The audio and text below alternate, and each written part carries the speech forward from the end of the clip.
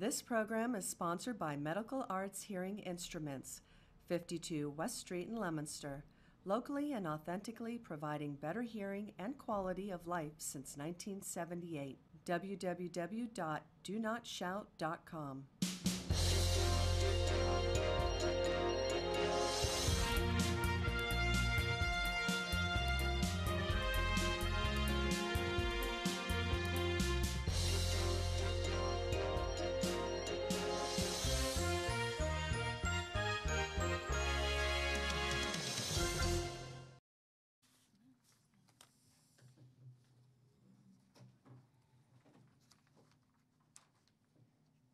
This is an informational meeting of the Public Service Committee. Before I begin, I need to read this notice. Is the City Council Committee of the Whole. Meeting is posted in the event that a quorum of City Councilors is present at this standing committee meeting. If less than a quorum of the City Council is present, no committee of the whole meeting shall take place. If a quorum is present, any such meeting shall be restricted to the standing committee agenda items listed above. So, thank you both for coming. As you're aware, I submitted a petition on behalf of some constituents that asked me to do so. And it's been a discussion in the 26 years I've been sitting here, off and on by whether it be a new councilor that comes in or a new request or a new break that somebody's concerned about and doesn't know what the possibilities are. They contact their city councilor, and I know back in 2006, Councilor Savatelli was really questioning it and got an opinion from the city solicitor, and I think that was still a little bit on the vague side. So I asked you to come in. I know your response, Ray, on the request for recommendations on it. I just want to correct one thing because I think it caused some confusion. As long as I've been sitting here, one thing I would never, ever, ever do is suggest that we put money into private property. And the beginning of your comments, it states that the Department of Public Works is not equipped to perform the repairs, replacement to privately owned water and sewer.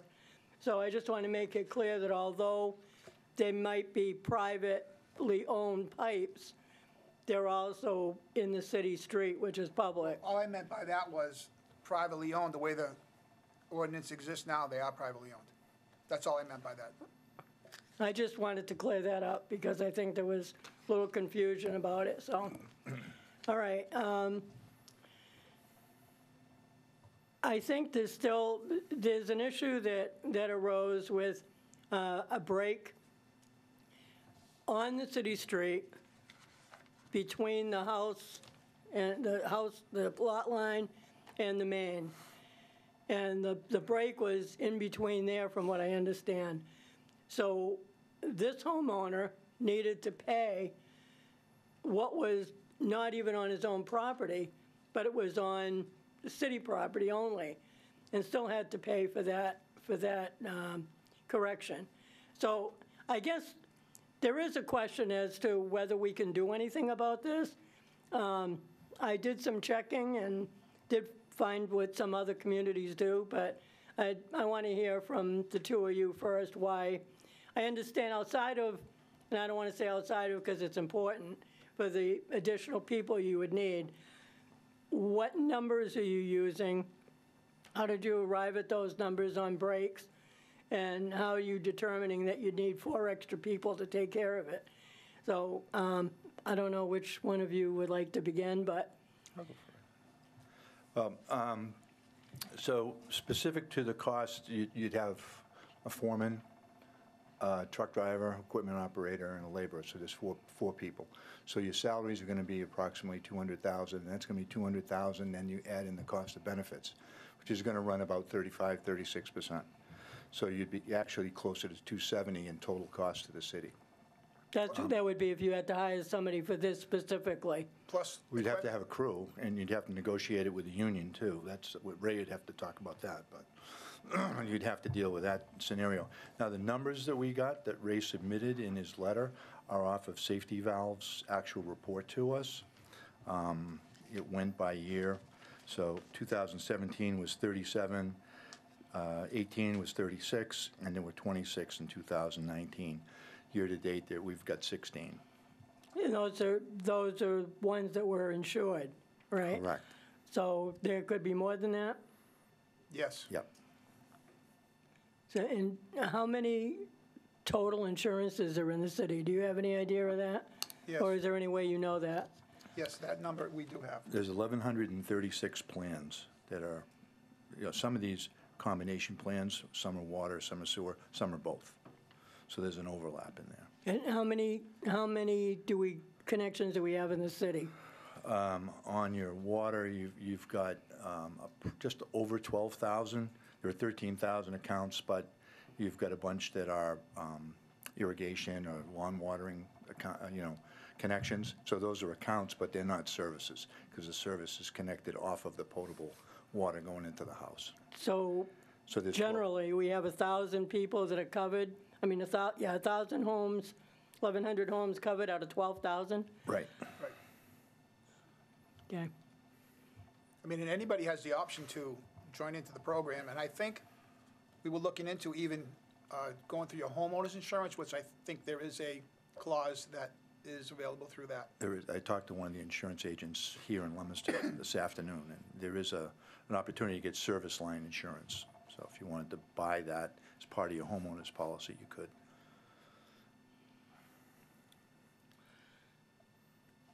All right, I'll let you talk first, and then if I have any questions, I'll. Ray and I talked about it. I mean, while it's a nice idea, I can't support it because I don't think we can justify the expense based upon the fact that I'm submitting rate increase today, because the consumption's down. When we get into the second phase of my involvement in tonight's meeting, we're off by 66,000 units of consumption. So it's difficult to say that you could absorb another expense when we're already, having a tough time year to year, making sure we do all the expenses and then wind up doing the capital projects that we need to do. So that's just my take on it, right? From my point of view, I was lucky enough to be here 30 years ago when we did try to attempt to do that part of the service connection. And we had probably 35 more people, and it failed miserably. Didn't go good. Because, like I've made point to a couple of people, is that once you start digging a water or sewer problem, most times it doesn't end up being A, on just city property, or B, on just private property. You have to extend it further out, either A into the road or B back. So it creates a very gray area on how you proceed with that. If you say from the property line out is the city's, or from the property line in is the homeowners. So to me, that makes a lot of confusion, and that's why we just made the water and sewer services similar to gas, electric, and phone. The homeowner owns them all, and that was, we rewrote that ordinance, Pat and I, it was probably like 30 years ago. So we did change it. It was a situation that we did address with much less talented men than we have now, because the guys we have now are good, but it didn't go well. What if, I guess I don't like to go black or white. We can or we can't. Is there an in-between? Is there something, and I'm going to bring it up because we've had this discussion through the whole process of funding it. Are there going to be people hired in DPW to take care of the rail trail? I have not. I mean, that's what seems to be the general consensus. So let's assume that they are.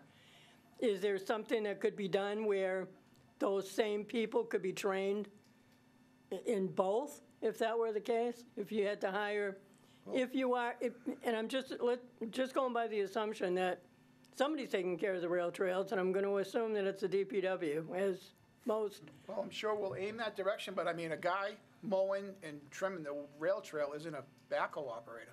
I mean, I don't see where the two can't really be related. I'm not saying that they're similar, but they could be. why couldn't they be, I guess? It's a union Why- shop. They bid for the jobs that they want. I can't say, you're the rail trail guy mowing today, but when you're done, you're gonna go dig a water service. I mean, I don't know how that would work. I guess it could be a discussion with the union body. But like you said, I'm not gonna say it's not possible, but I mean, because we do a lot of impossible things on a daily basis. I know. And, you know, unfortunately, you don't have enough guys in the DPW, so that's why I think we're having these discussions. Well, the good thing is we have better guys now. and Better, but there's still, Better I mean, equipment too. there's still so many hours they can work. I mean, whether they're better or they're many, I mean, We get it. you're really good too. How many places can you be at the same time? 3. Good. That's good. Yeah. I guess I'm also concerned because I made some phone calls just to try to get an idea whether anything was possible or not. And out of the community, the 12 that I checked, about 9 of them, the city's responsible, not the homeowner. Fitchburg goes from the property line to the house. They take care of the street. Springfield, it's the homeowner. Lowell, the city takes care of it. Attleboro, the city takes care of it. Chicopee, the city takes care of it. Gardner is the homeowner.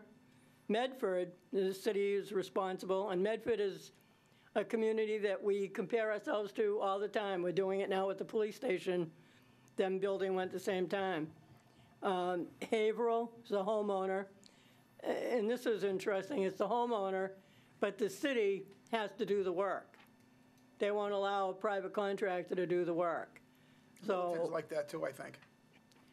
Revere, it's the city. But SOAR is homeowner. So a lot of the SOAR is kind of different. The city of Boston, and we know it's a separate, it's a commission. It's not part of the city in that regard. It's their own Did you happen authority. to ask them how they pay for it? I'm sorry? Did you happen to ask them how they pay for it? Who, all these others? Yes. I assumed it was part of their, like anything else that's paid out of DPW, if it's been ongoing. They said it's been that way for years.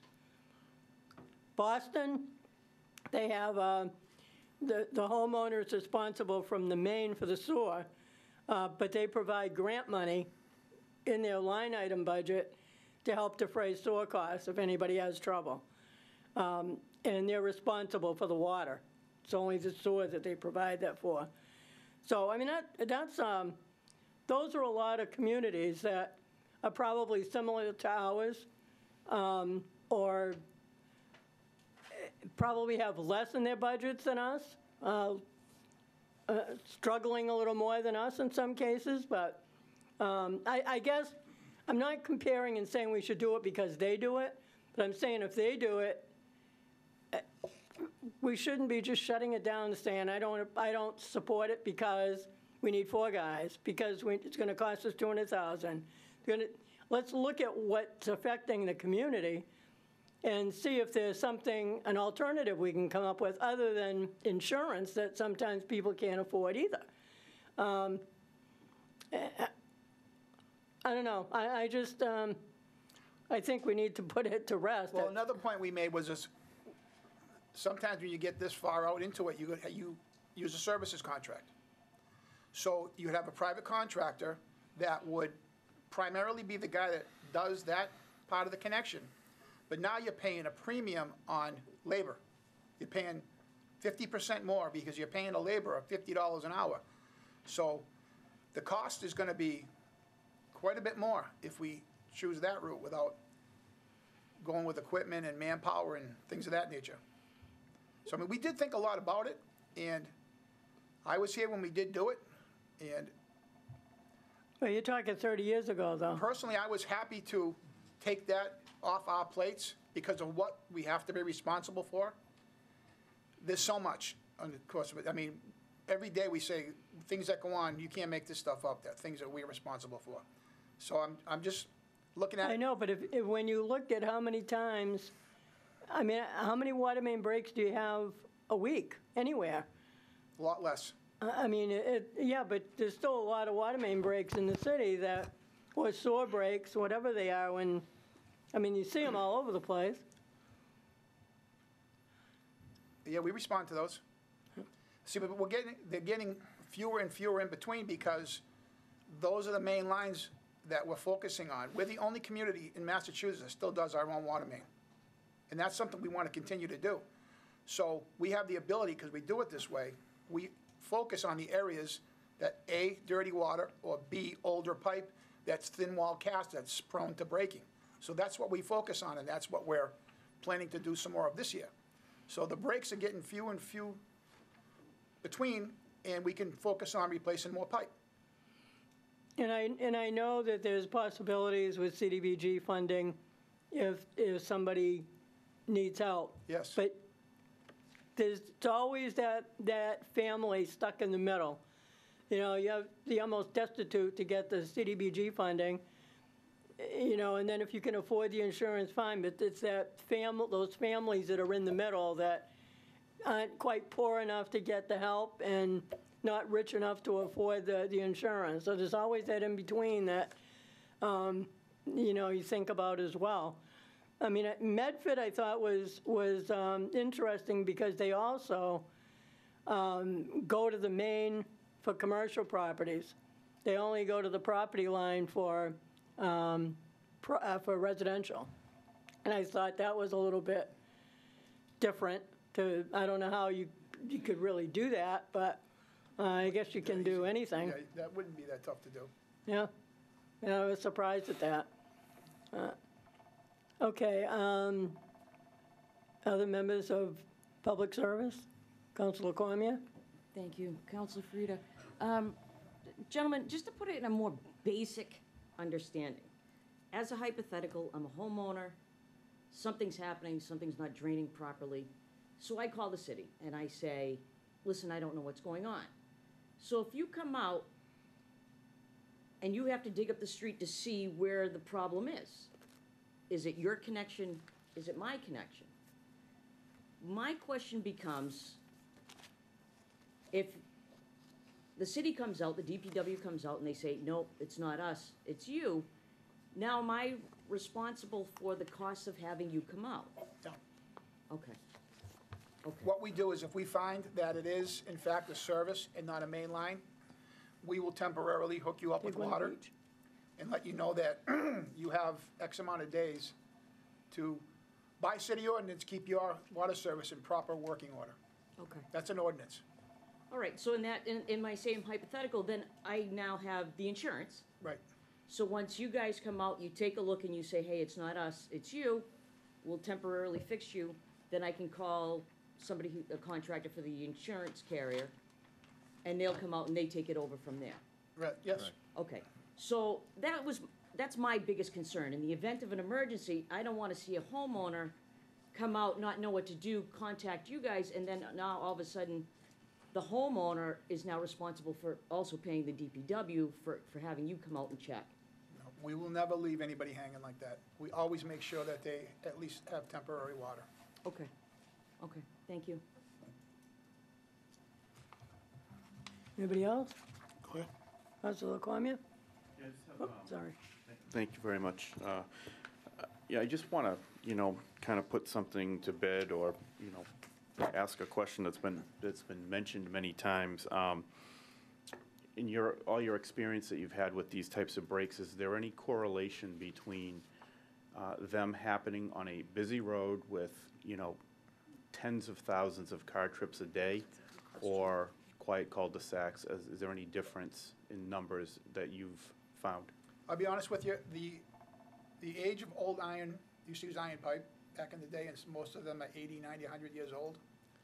I haven't seen it happen in one area more than another. It's just, you've got your money's worth out of that 100-year-old piece of iron pipe that's A, in rust, B, in water, and corrodes. Okay, because, I mentioned at the last meeting, my neighborhood's not all that old. We've had a lot of breaks, both in the street and people's mains, and I think a lot of it was part of how everything was installed. I don't think it was. It was a condition of the pipe, too. Right. Because they cut corners on the pipe from the 50s and the 60s. They used thinner wall casts because they needed the iron. So, I mean, we see those areas are more prone to needing to be replaced. Okay. So there is no correlation then between a I- busy street and a Correct me, non-busy? I don't see it. I think it's unilateral across the board Okay. for a 100-year-old piece of pipe. And can you speak about, I'm sure you know the water rates in Leominster versus other parts of the state. We do. Where do we rank? I mean, Bottom. You're in the lower third. right, I'm going to give you a set of rates that, there's two sets of rates. One's just water and one's water and sewer combined. There are a few communities that are lower in water. A couple of them up, one's by the coast, Springfield's another one. But then you look at sewer, and we're the next to lowest as far as sewer goes amongst all the ones that I looked at. Excuse me. So, We can give you documentation on that. wait, and I will, I'm going to give you a handout Right. a little bit later. right. Good. Well, my thing is I know that, people would have to buy an insurance policy in Leominster, but people have to understand that our rates are also a lot cheaper here as well. I'm sure in some of these other communities that, were mentioned, their rates are a lot higher. They're a lot higher than what we're paying here. So, that's a factor too, and I just, just wanted to mention that. You'll see some that are double, I'm sorry? at least double. Right. Some So, I people mean, it's huge. are double what we're double. So if we were to pass such an ordinance, which we have a right to, which we have the authority to do as a city council, you'd either have to, you'd be forced to raise the rates and hire people to cover these costs, because we can't spend money without a revenue stream. That's illegal. So you'd either be raising the rates to reflect the costs, or you'd be cutting something. So what is there to cut? We're gonna stop, the replacement of pipes in the street and, let that go? What would we do? What would you do if we passed this? Shift on the fly. We would make it work, however, whatever direction we pick. We do it all the time. But it would be one or the other. Yeah, Hire the men, raise the rates. yes, Or make cuts to how much pipe we you'd have replace to in our raise the streets a rate year. either way. And if you hire a services contractor, that would be probably more because of what you have to pay. You have to pay wage rate. Right. Okay. Thank you. Thank you, Councilor Frida.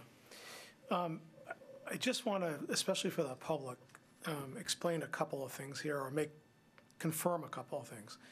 So, one term, common sewer, is the line out in the street that services all of the homes, correct? Yes, What we're really talking about tonight is lateral connection, right. which is, and a lateral connection will only service that one home. And oftentimes, on most all occasions, the lateral traverses not only the private property, but some public property as well to get to the common sewer. That's Correct? All right, so when that lateral connection enters the common sewer, there's a T or a junction there where that obviously needs to happen in order to make the system work, right? Correct. So it really is all or nothing, isn't it? Because if you only service, if the public is responsible for the portion of the lateral that's on their property, doesn't that create sort of an unworkable situation for you guys? In the sense that we're talking about old pipes in a lot of these instances, correct? Correct. So I think you told me before, Ray, that you don't really know until someone starts digging really what the whole problem is, right?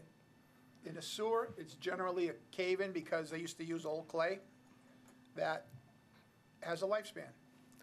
Fortunately for a lot of us, it's right around 100 years now. That's good value. The pipe they use now is a PVC pipe that is Schedule 35 or 40. It's very strong. Roots can't get into it, and it guards against those types of failures. But until you get out there and start digging, you don't know if you have a problem on the public portion of the the private portion of the lateral, or both, correct? Correct. So if we passed this and we only protected the homeowner for the public portion of the lateral, that doesn't mean that there isn't going to be a necessity to get another crew in there once somebody's already dug, and deal with the private portion of the lateral, correct? That's where the gray comes in. So let me ask you this as well. If you're dealing with a very old pipe, and let's say it's clear that it collapsed on the public side, and you're looking at a 100-year-old system, does it make any sense at all not to fix the whole lateral once you start digging in the public side? Not to me. Just mobilization of equipment alone costs a lot of money. And we always recommend, once you're there on the problem, you might as well do the whole thing, as we tell homeowners. So it seemed to me that to make this workable, it would have to be either all or nothing. In other words, the city is responsible for the entire lateral and the common sewer system. In other words, all of these connections as well as the main system. Or we go with what we've got now, which it sounds like other communities do as well, and the homeowner is responsible for the lateral connection, which is the pipe that services them, whether it's on public or private property or both, and the city's responsible for the common sewer, correct? Yes. All right, thanks. What's that? Yep, all set. Counselor Angelini? Thank you, Counsel. Gentlemen, expounding a little bit on what the President asked you earlier, fortunately, when I was a younger man, much younger actually, I worked on a sewer crew for a number of months and eventually ended up working with engineers doing pressure testing of manholes and mandrel testing of sewer lines. So I've seen collapsed pipe and where it meets the common sewer in the road. And oftentimes, correct me if I'm wrong, the layout of a roadway doesn't end where the sidewalk ends. It may be city property on 10 feet on one side of the street, 5 feet on the other side of the street. Am I correct in that Correct. assumption? So if we were to dig and we determine the pipe is broke 5 or 7 feet from where it's connected to the common sewer, would we essentially need a survey crew to determine whose property it's on? If you wanted to be absolutely certain, what you see, and you probably know, you have 30, 40, 50-foot road layouts. Sometimes the layout of the road is in the center of that. Sometimes it's shifted 8 to 10, 4 to 5 feet either way to make it work best. So, yeah, you would probably at some point in time need a survey crew to determine public to private property. All right. And when you folks dig up a road to replace a common sewer that's in the street, a main, what do you do with those laterals as you expose them? If they're damaged or If you had a damaged one, you'd want to put in the plastic repair piece with a plastic TY and then connect it with a Fernco coupling. okay. So you guys take care of that when you're putting in the new sewer replacement. But what we do now is we line the sewer. So we throw a polyurethane liner down there. We apply heat to it, it cures, and then a robot cuts that service out. Okay. So, So the TY or T remains as is in that situation. all right, I understand. So even if we had to hire 4 men at the expenses that were noted, that's not even taken into consideration the legacy cost of those employees, the retirement, health insurance, you see, that cost continues, well, even after they retire, does it not? It does. Yep. All right, thank you, gentlemen. How's that, Counselor? Counsel Fickley. Counselor Feckley? Ray, I'm sorry if I missed it, but did you say how many breaks there have been, like this year and the year before? The last 3 years, 100. 100, so, and that was the lateral? Either water or sewer or a combination of both. Okay, that the homeowner was responsible for? The homeowner or the insurance company. Okay. So in the 2 years? I don't know, did you hear us mention that 1,100 policies are, Yeah, I heard- Okay. yeah, I didn't hear that tonight, but I did know about that. So 100 for both years, or 100? for the last 3? For the last 3 years, Yes. 100 total? Yes. Okay. All right, thank you.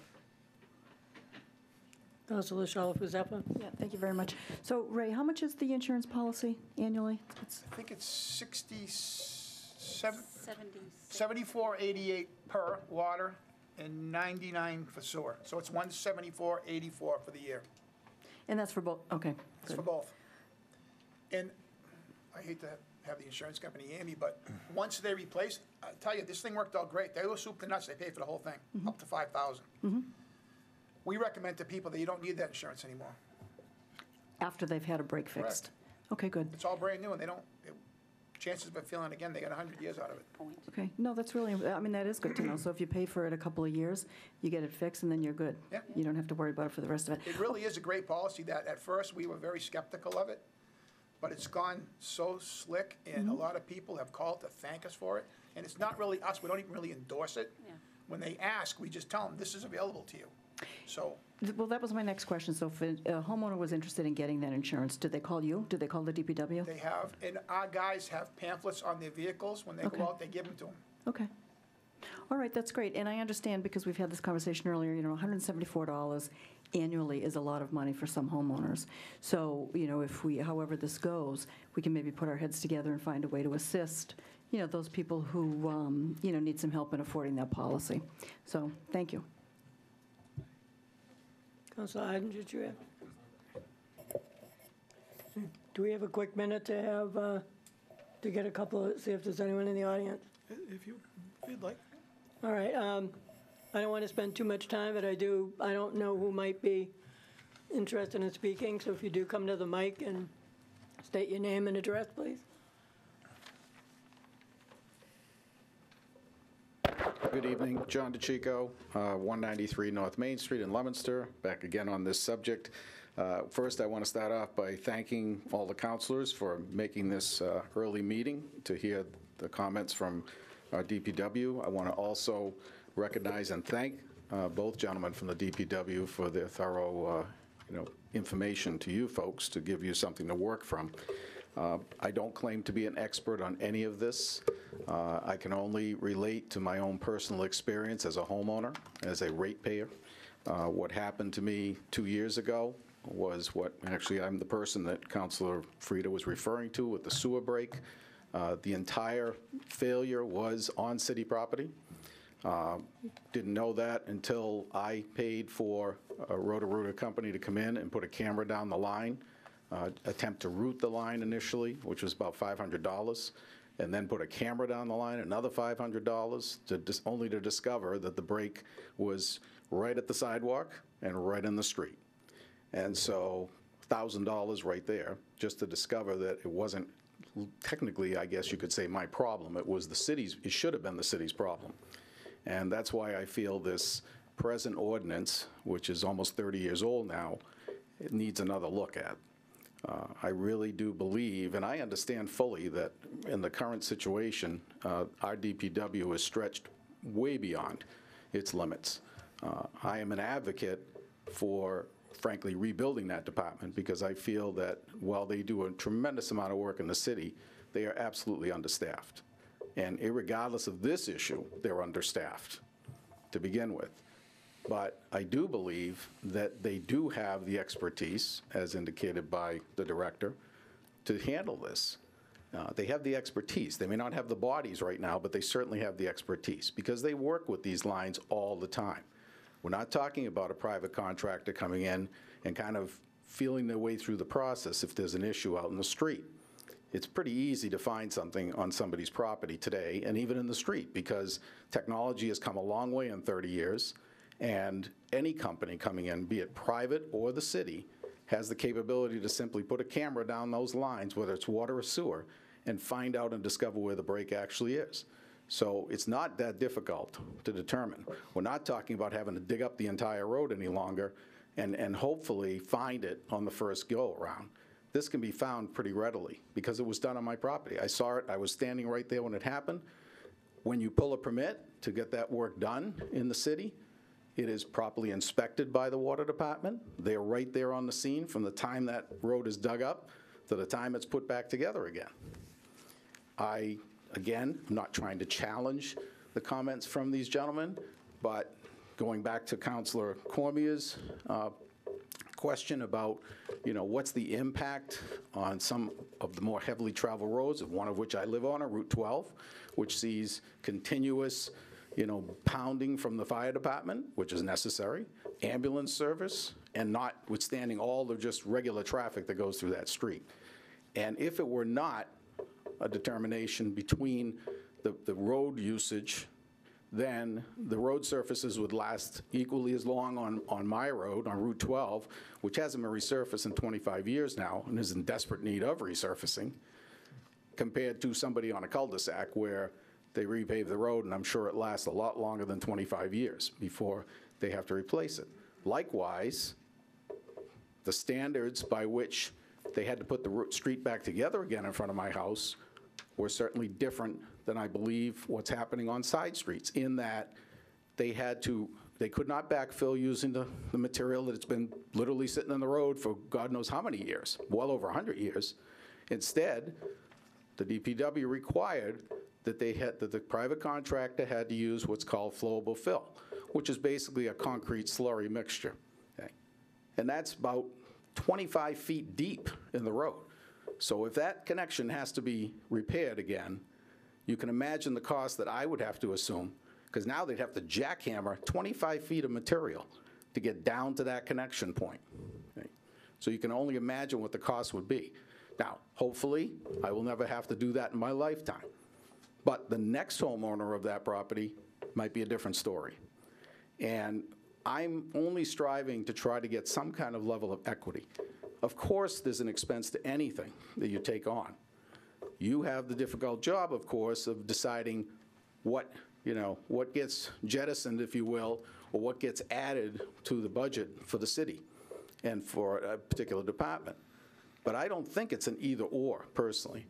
I really think it's high time that you folks, on behalf of all the residents, all the ratepayers, more importantly, take a stab at this. And it doesn't have to be an all or nothing proposition. It can be somewhere, I think, in between. You know, the emphasis of this insurance policy is wonderful. I'm not saying that it's overpriced for what they offer, but there are limits to it, folks, okay? They only cover $5,000 for sewer repairs. $5,000. My cost was $10,000, okay? So I still would have had to come up with $5,000 if I had the policy, which unfortunately I didn't at the time. So the whole thing was on me. Shame on me, I guess. But I wasn't aware of the policy, and I've lived in this city my entire life. I think it was Councilor Cormier again at the last meeting stated that, you know, he receives a reminder that this policy is available through the mail every time he gets his water bill. Well, I pay it online, and you don't get that information online. So that's why I was unaware of it. Okay? So there's certainly a divide, I'm sure, in the community of ratepayers. Some people know about it because they're paying the old-fashioned way, if you will, and some people are paying the newer way and don't know about it. I happen to be stuck in that spot. You know, again, my fault.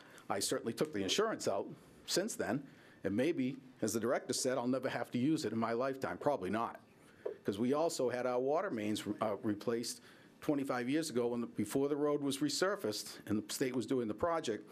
The private contractor offered to everybody on the street if you wanted to upgrade your water service, which we chose to do. It cost us $2,000 for each household, but it was well worth it, certainly compared to the cost of what it would be if we had to replace those iron pipes today. So we're safe, I guess you could say. So I'm really not here, again, advocating for myself, because I've already had to put the money out. My family has put the money out on our properties. We made that investment, you know, the hard way. But I am advocating for everybody who's a ratepayer in the city. I'm advocating also for the people in the city who are ratepayers who are commercial people. They don't have the option to buy any insurance like this. They might through their own private insurance company, but they don't get this kind of a rate, certainly, offered to them. And just recently, right on North Main Street, just down the street from my home, right up beyond Water Tower Plaza, Workers' Credit Union had some kind of a major failure. I assume it was their sewer system because they had to put porta potties in the back of their building for their employees for about a week and a half. And they were digging in the street, digging on their property, all over the place. So, you know, again, equity here, folks. You know, making our community appealable to everybody. You know, making it affordable for everybody to do business in the community is important. And this is really, if you get right down to it, the way I see it, this is the only infrastructural piece in this entire city that the city basically doesn't worry about insuring. We insure the building that we're standing in tonight.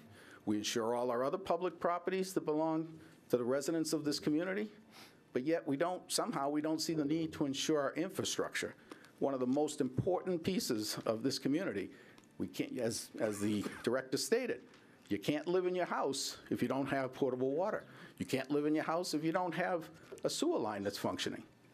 I was lucky enough, I lived next door to my parents. When my sewer line failed and it took about 3 days to get it corrected, I could go next door and use the bathroom or the shower or whatever. Everybody can't do that. What are they going to do? Have to go in a hotel? Not covered by the policy. Okay? Policy only covers repair work. That's it. $10,000 for water, $5,000 for sewer. So those are some of the considerations I hope you'll make. As the counselor said, this is not really a black and white issue. I think after almost 30 years, you need to put your thinking caps on, you need to maybe step back a little bit, do more consultation with the people who actually operate our system here in the city, and see if there isn't some way that you can give some relief and, more importantly, spread the equitable burden of these additional costs on everybody. If we have to add people to the payroll to do this job right, and I believe, they're very capable of doing that, then that small increase spread out amongst everyone who's a ratepayer. We only have 12,000 water connections in the city, as they stated. I don't know how many sewer connections we have. Seems awful low to me, but that may be the case. We're a city of what, over 40,000 people? And whereas everybody doesn't live in a single-family home, there's certainly apartment buildings, condos, what have you. I just think we can do better by your constituents, my fellow citizens, our fellow ratepayers. I think, again, before you just say up or down, I think there has to be somewhere in between. Maybe the city can find a way. If this insurance company is willing to take that liability to sell a policy, frankly, very cheaply to the residents, I can't imagine that you couldn't find an insurance company that would help, indemnify the city's liability for your side of the puzzle, if you will, the street side. And again, that insurance plan would be, the cost of it would be borne by everybody, all the ratepayers, not just some. Okay? And it would protect the city, it would protect the ratepayers. As far as making connections, it's not an all or nothing, folks. Okay, it's not an all or nothing going from the street right to the home, because I had replaced my sewer line. So when that break occurred between my connection at the sidewalk and the city's connection, technically, I didn't have to dig up my yard. Okay, didn't have to dig up anything. And again, those things can now be pinpointed. We have the technology available. The city certainly has that technology. They lay water lines all the time. They save the city a great deal of money. And, the mayor is frequently touting the fact. DeCicco? Yes, I'm sorry. I don't mind. I I know. don't want to interrupt you, but we do have a number of other public hearings this Right. evening. I understand. And it's getting a bit repetitive, actually. I understand. Thank If you you. have something else, please just wrap it No, up. just thank you for your time. Thank you for your consideration. Again, thank you for your attendance. Thank you, gentlemen, for coming and enlightening the council members and trying to give them some idea of how maybe this can be rectified. Again, good evening. Thank you. Real quickly, is there anyone else that has any comment for the council?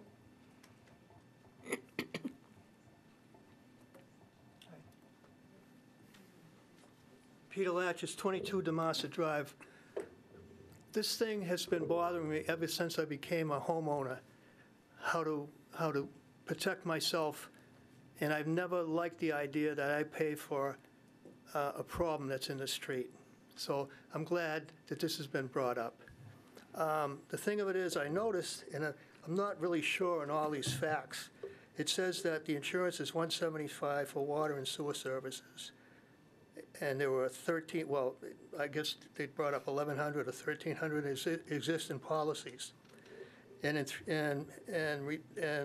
have made repairs over the past 3 years on the neighborhood totaling $141,000. So in 3 years, if you divide that by 3, you're coming up with, the insurance company did $45,000 worth of repair, and they sold policies to 1,100 people at $175 or less, and they made a profit. So, expanding on what the last speaker said, if you insured, if everybody blanketed it with an insurance policy that would kind of alleviate the problem, I think, that you could get insurance for every homeowner. And I don't know if you extend it, I know condos are not on it, and other kind of buildings are 300 feet that have water and sewer pipes. But I think it's a good thing to talk about, and really think if you can really get the burden off the city wanted to get rid of the burden of paying that money, and they flipped it onto the homeowner. And if there's only 33 breaks a year, and the policy makes money, the insurance makes money on so few breaks, then certainly at a low cost, we should be able to insure the whole city. I hope it's looked at, because it certainly aggravates. And I know if a person is at home and all of a sudden you get a break in the street and you get a $6,000 bill, a huge amount of taxes for one person. And that's what it is. So I hope you really all look at it, because it's really a thing that I think we can help so few people that are affected by so much money. Thank you. Is there anyone else that wishes to address the council regarding this issue? Okay, if not, thank you. Closing hearing. Okay, I guess we'll go to our 6:34 hearing with legal affairs. Thank you, Mr. President. This is a public hearing, petition 40-20. Roger Brooks, DPW Water and Sewer Manager, request to amend Chapter 21, Article 2, Section 21-11.1 of the Leominster City Ordinance as follows. Chapter 21, Article 2, Section 21-11.1 of the revised ordinance entitled Water User Rate Schedule, by deleting the provision for metered rates within and outside the city and inserting the following rates in its place. Metered rates per unit, 4 units and over, effective March 1st, 2020. Within city, $4 per unit. Outside the city, $5.03 per unit. Metered rates per unit, 4 units and over, effective March 1st, 2021. Within city, $4.15 per unit. Outside the city, $5.18 per unit. Section 21-11.1, Water User Rate Schedule.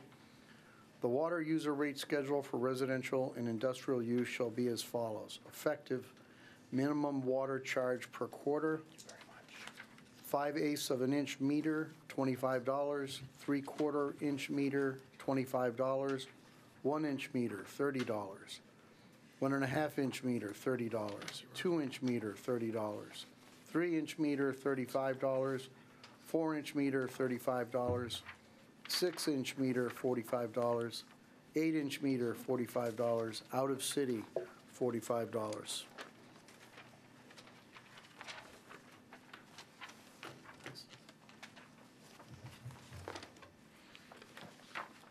And you guys don't mind introducing yourselves again, appreciate it. I'm Raymond Racine, Director of Public Works. Roger Brooks, Business Manager, Water and Sewer. Okay, Roger, you want to just maybe give us a quick summary of what's going on? Sure. I can speak to both of these. You want to do them both, or just, which one are we on first, John? We're on 40-20. Let me inquire of the president if it makes sense to do them together. I suppose if we're going to do them both together, though, you should I'll read it. read the other hearing Yeah. notice. I don't, does any council have any objection to that? All right, Okay, so, Let me read Mr. the Chair, if you'll agenda. just read the notice. Okay. Also on the agenda, this one is scheduled for 6:37 PM, petition 39-20. Roger Brooks, DPW Water and Sewer Manager, request to amend Chapter 21, Article 3, Section 21-22.3 of the Leominster City Ordinance as follows.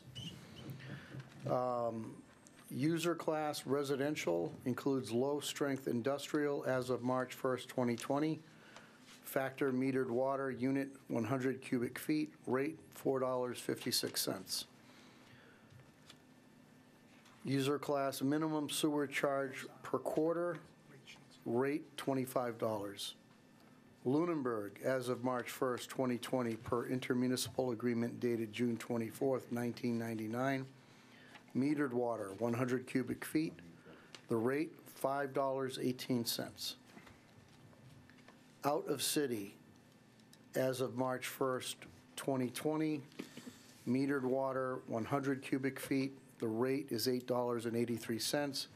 As of March 1st, 2021, the rate would be $9.97. Okay. Thank you, Counselor. John, just point.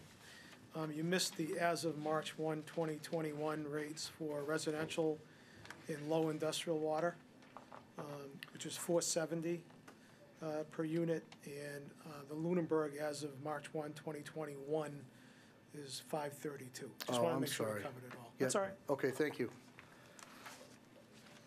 Okay, thank you. The purpose of the rate adjustments, twofold. Number one, the second set of information that I gave you gives you an idea of how much of a reduction we've got in consumption over the past calendar year. We're off by 66,000 units, 66,000 units on both on the water. The wastewater, not quite so much, but the biggest issue that we're going to face going forward is the lack of ability to continue to do these capital projects that we talked about earlier. We have in the back of the first packet that I sent you, there are two sheets reflecting rates. One rate was obtained by Mark Pimerini down the office. And the second one I got from a waterworks person that I know. So it gives you an idea of what other communities are paying as we speak. You know, you look at both sheets. As you can see on the top sheet, we're again probably in the bottom third right now as to water rates. The sewer rate, we are the second lowest of all the communities. A lot of things are going on. We've just finished a 3-year inspection of the sewer system. You've heard us talk about I&I over the years. We separated all of our combination manholes. Going through the I&I study, there are a number of areas that need help in terms of fixing the sewer line, groundwater is getting into the system, and we need to address that. So a couple of issues with that are going to be the capital money necessary to do it. We get probably $60 to $80 a foot to reline some of the pipe, and it's going to take quite a bit of money to reline the sections that we're looking at.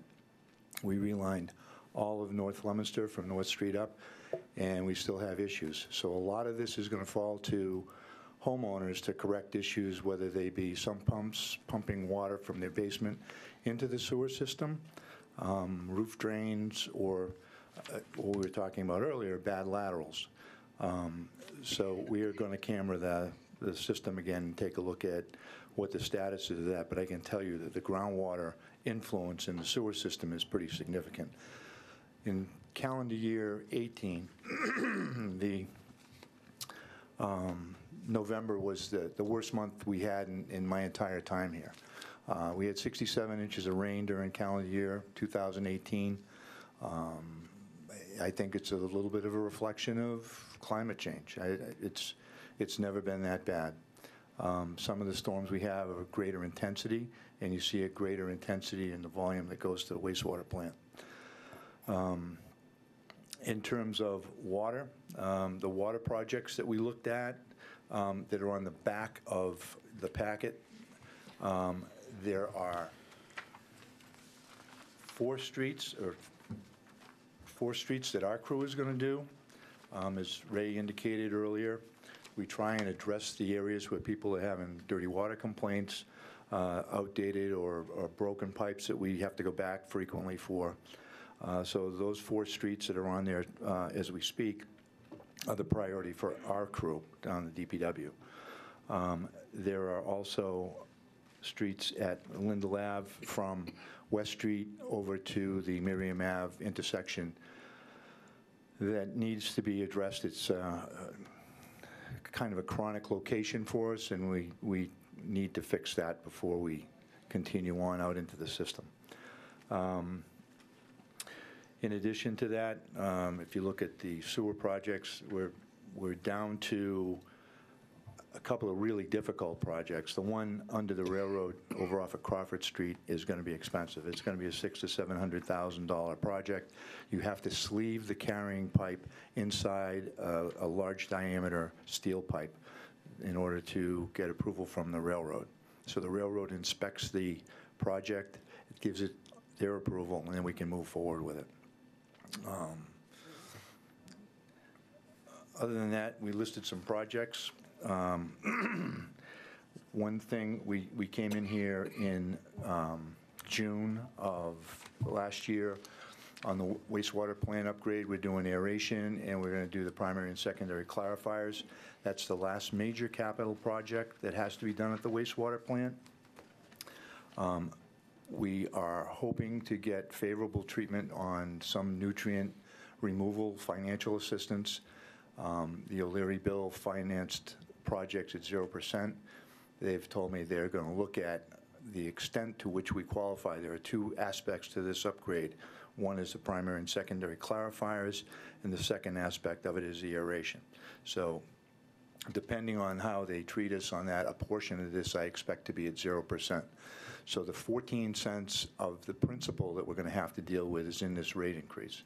There is no interest expense built into this. As I said back then, there were 3 bonds that matured over the last year. So that was the equivalent of $300,000 in debt service.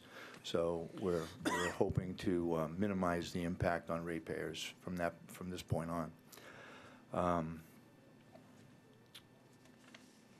And just trying to think of any other questions that you might have that I can answer before we open it up. No Town, we are just finishing this week with a new technology. It's called an ActiFlow process. The ActiFlow process is enhanced clarification. Basically, you've got 2 clarifiers at the head of the plant. 2 years ago, when we had a really intense amount of total organics coming in the raw water, it created problems for us with the disinfection byproduct rule. We had to send out notices to people. It was because of the raw water coming into the plant that created that issue. This technology will eliminate that. And the beauty of the technology is you can turn it on, you can turn it off. You don't have to run it all the time. So it's not going to be an ongoing cost. It'll be a cost when just the raw water intake has total organics that are high. The water that we just finished, because of the technology and everything is in, and the organics are low, was absolutely tremendous. I don't know that I've ever seen water come out of our plants to this extent. It was absolutely perfect. So it was really encouraging to see that the upgrades we've done have been working. We want to enhance that. In addition, there's a new issue out in the public. PFAS is what they call it. It's chemicals that don't break down. And this technology that we're going to add will take that out of the raw water stream. So that's an added benefit that's pretty significant, quite honestly. And other than that, I think we're in pretty good shape. We had applied for and have been approved for a water SRF loan to do that work. It's going to be between $6.5 $7 million. Again, we're going to see where we are after this fiscal year before we come back down and adjust any rates for debt service on that. I think we can work through what is before you tonight, and we're saving some money on electricity. We've cut back on electrical costs at all of our facilities. So those are the highlights as far as process and buildings and everything else. As Ray's pointing out to me, at the bottom of the capital projects page, we've added in the equipment that we really are in desperate need of, and some of it's gotten expensive. It's almost as expensive as a fire truck. It's the Vector, the big machine that goes out and cleans the mains. As we talked about the common sewers, we go out and we jet and vac those mains to keep them clean so they don't build up and create backups for residences. That's $500,000 by itself, and we just don't have the money in place as we Roger, speak. I don't mean to interrupt you, but it's 7, so we have to start the meeting. Okay. And, we'll be back to you in a minute. Okay. Join in, salute the flag. I pledge allegiance to the flag of the United States of America and to the republic for which it stands, one nation, under God, indivisible, with liberty and Justice for all. And I'll take a roll call of the city council, starting with Councilor Frida. Present. Councilor Dombrowski. Present. Councilor Shalafo Zephyr. Present. Councilor Feckley. Present. Councilor Angelini. Present. Councilor Arndinger. Present. Councilor Pauline Cormier. Present. Councilor David Cormier. Present. And I'm present as well. All 9 councilors are present. Does the chairman of records have anything to report? I do, Mr. President. I have the minutes of the city council meeting of February 10th, 2020, and I find them to be in order and ask that they be placed on file. Thank you very much. I'll entertain a motion to recess. Motion for recess. Seconded. All in favor? We're in recess. Thank you, Mr. Brooks. Oh, sure. You may proceed. Pretty much done. We just completed the dam at Morse. Required an upgrade under the inspection of DCR. So this last round of free cash, when it comes down, is going to have the final payment on that. We did not bond that, so there's no bond debt. We did in what they call a State House note. It's an internal borrowing. It saved the city a significant amount of money, and we would like to continue to do that type of project going forward. So some of the other work that's in here on your sheets in terms of the water tanks, we just had a water tank inspection as part of the sanitary survey, and they're going to need some work. Now, the number that they have and what we're going to have to do are two different things, but it came in at just over $2.5 million to do all the tank work, upgrades, safety installations, and repainting and things like that. So it's one of the things that we're going to have to look at going forward to meet DEP's requirements. So with that, take questions. Anybody has a question?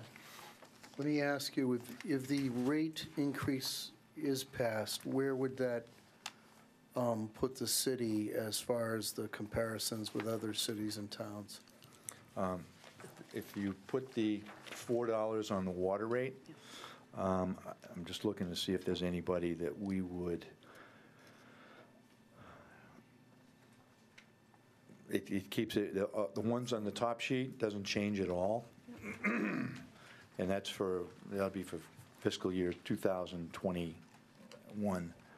And if you look, the second sheet is strictly water users. So the water users, you can see, it depends. They look at quarterly charge. Some communities have significant quarterly or monthly charges, like Fitchburg charges everything monthly. Most communities on this sheet are quarterly. If you look at the quarterly charge, they factor in everything between your minimum charge and your monthly charge of $20 that we're paying now, plus the three units for that are free as part of the service. So we're only charging for 2 units of water consumption. So the short answer to your question is most of these aren't going to change much at all, if at all. And that's on the sewer side as well? That's on the water side. On the sewer side, we're the second lowest on the sheet, the top sheet you have. Yeah. We're the second lowest, and if you go to the 450, there are, matter of fact, there's nobody under $5 on that entire sheet. So everybody else is $5 or greater. We're going to go to 2 rates that we included here, 456, 470. So there's only one community lower than we are out of that group. And I think you had indicated that one of the major reasons for the increase is consumption is down. Consumption's down significantly on water, not so much on sewer. But on sewer, we're trying to do a lot of relining, and that Vector is $500,000. A lot of the equipment that we're using now it's newer, the technology is better, but it's more expensive. And have you been able to identify the factors of why consumption's down on the water? Just Conservation, some of it's conservation, some of it's, people just paying more attention to what they do. Last year it was wet in the spring. I don't think the spring flows were quite as substantial as they might have been in other years. So a lot of it's to do with rainfall too. You got, last year, calendar year 2019 was just over 53 inches. Now, normal rainfall around here was approximately 46 inches. So you've had 2 years back-to-back of relatively high, 14%, 15% in 19, and almost a 50% increase in 2018. So it's impacted us quite a bit. You'd be surprised how much lawn watering thins. I mean, back when we were using so much water, we were going through specific homes. I don't exactly remember the addresses. They were using 50,000 gallons a month to water their lawn. So you guys are out of your minds. But that was during the drought, so we did some checking. But when it rains, they don't water as much. One thing I can say in response to your question, Counselor, is that when I started in 96, we were using approximately 2 million units of water a year. And we're down to 1.4 million. So you've had a 30% reduction in consumption over the past 20 years. A lot of it's to do, the washing machines, technology is much better. Low flow toilets, the shower heads and everything. So, and people, you convert your bathroom or whatever, that's a savings. You do, washing machine gets changed out. All of those things factor into it. In the groundwater influence in the sewer system, if you could just, what steps are we taking to combat or try to remedy that? So, as Ray had indicated earlier, we've had bids over the years with a company called Insituform that take a cured-in-place process. You actually install a resin-based fiber or fabric into the main. They heat it, it adheres to the clay pipe, and then they cool it, and then it forms both a structural and a new interior to the sewer pipe. So the carrying pipe is significantly stronger than with clay, and it's also going to take out the joints that leak. Now, let's say we've got some services in this city that we don't even have records of. They put them in the 1870s.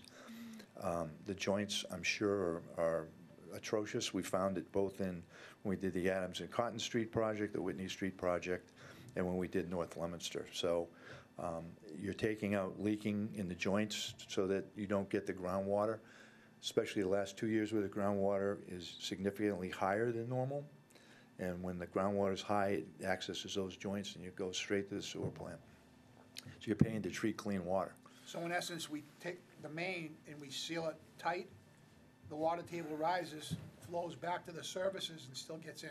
So the services now are what is the issue. It's still old clay. We have a brand-new main line, but the services are still 100 years old with 2-foot tiles that sometimes they sealed the joints tight, sometimes they didn't. I'll go to other members of Legal Affairs. Councilor Zephyr, any questions? No, I think I'm good. The only question I had for Ray is about the Vector truck. Did we talk about that at budget time? Was that on a list? We did, because it rings a bell. But it wasn't in your budget? It is again, yeah. We've submitted for a capital request. Okay. See, the thing too is the Vector is, we have some really conscientious guys that go out and address, we have problem areas, and they go out and jet those lines. So our claims on sewer backups have been minimal compared to the old days. So with being, conscientious and attacking these problems before they happen, it's really been a good program for us. Now this machine, it's got that flow and it's inside steel and it's all rotted. We're trying to weld it back together and keep the thing going, but you get 12 years out of the thing, and that's what we've got. So, like Roger said, they're no longer even 300 now, they're $500,000 for the right piece of equipment. I mean, we've tried everything, to be honest with you. I mean, I'm a pain in the neck to a couple of the sales reps, because what I'd like to do is say, do you have a unit that uses a demo that we could buy with minimal use on it? And that's what we did with one of them. And it works out great. We saved like $50,000 for the department, but they just don't have them now. And the sad thing too is all the new rules with emissions, all the equipment, the prices went up 15%-ish because of the new emissions rules. So we can't get a machine that was built before. Those are all gone. Okay, all right. No, it rang a bell, and I thought we No, had we've talked been at about this during the for- budget time. Okay. This is like every big expenditure for equipment. Takes us a bit to get it going, and then, Okay. I mean, we understand it's a big nut to crack, you know? All right, thank you. You good? I'm good. Thanks. Counselor Cormier? Any Actually, questions? I am all set. Thank you are. very much. Any other counselor? Counselor Angelini? Thank you, Councilor DeBrusk. Quickly, Roger, Mr. Brooks, I'm sorry. Sure. A couple things. I know you've been battling the groundwater infiltration situation forever. So what about the structures, the manhole structures that have groundwater infiltration issues? How are we dealing with those? Well, over the past, say, half dozen years, we go and the crew goes out and inspects the manholes, sees what the structural integrity of those is. Now, when we did the last two MassWorks grants, the one on Adams and Cotton Street, the one on Main Street and Mill Street, Mechanic Street, we replaced the ones that were structurally deficient, that needed to be replaced, and then we parged and repaired the ones that we could keep in place. So everything, and I was trying to explain this to somebody that was new to the department, but everything from the high school, like at Granite Street, all the way down to the plant on that main, that trunk line has been replaced, or upgraded. I mean, it was a lot of work, different projects over the years, but the entire line, all the way down to William Street, where it goes in and 1,000 feet into the main carrying pipe. And then other sections of the city, what we've tried to do is you go from the plant and work our way out so that you don't adversely impact Nashua River, Minusnack Brook. You keep your waterways clean. We don't have issues with any of that. So it's as we get into the neighborhoods that we're having some of the problems with the I&I getting into the system. All right, just quickly, because I know we're running late. On the organic removal at Milltown, of course, I'm really excited about that, because I know it's going to lower the trihalomethane levels, right? That's Correct. what we're working at, and that's really good news.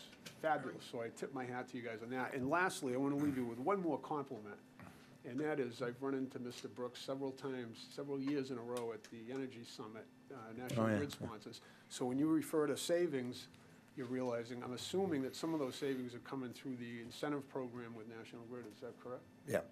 We've got some of that, as well as we got a project going this summer. We're going to do the interior lighting at the wastewater plant. And then I just was on the phone with him before I came here. We're going to get some credits for the aeration upgrades because the pumps and everything else will be upgraded. I don't know how much, but it's the beginning. The project hasn't started yet. Terrific. And to your point, we started with the LEDs like 5 years ago, and we've also done all the pumps, VFDs. Veolia's been a great partner. We actually wind up going back and looking at some things that they've already done. They might have done it 10 years ago before any of the energy focus was at the state level. And it's really saved us a lot of money on an ongoing basis. So that's really helped. Thank you. Okay, any other counselor? Okay, I'll just go to the public real quick. Okay. Does any member of the public wish to address the council either in favor of or against either of these petitions?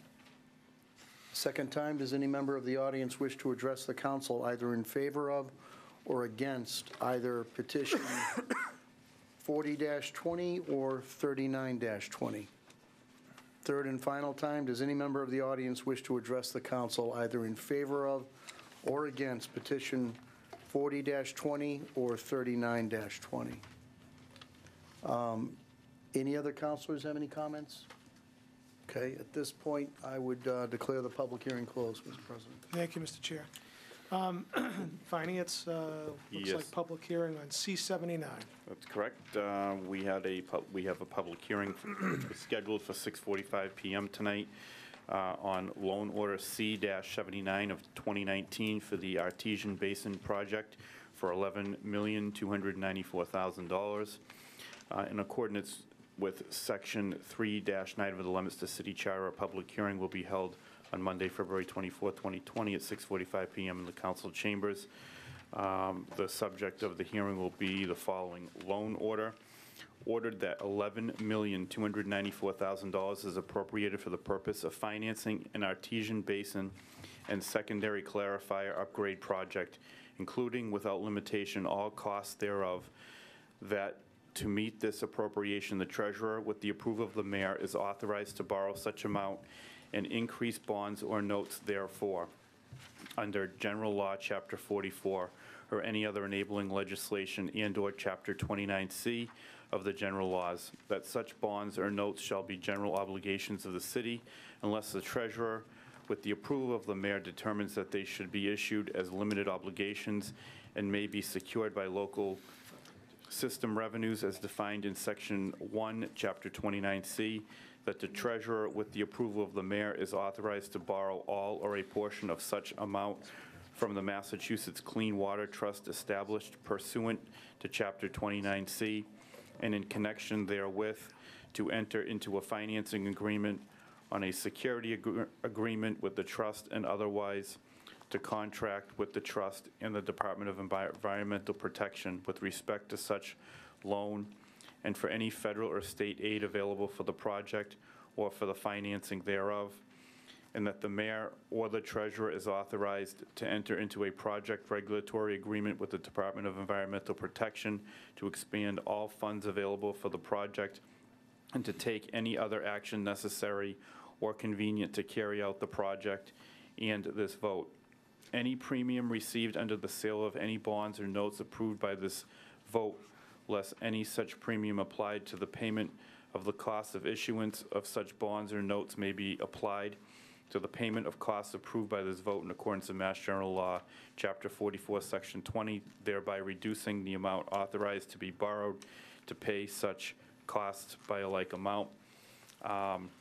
So this is, this hearing is, bond counsel had noticed that we hadn't done this properly, so this is just a formality.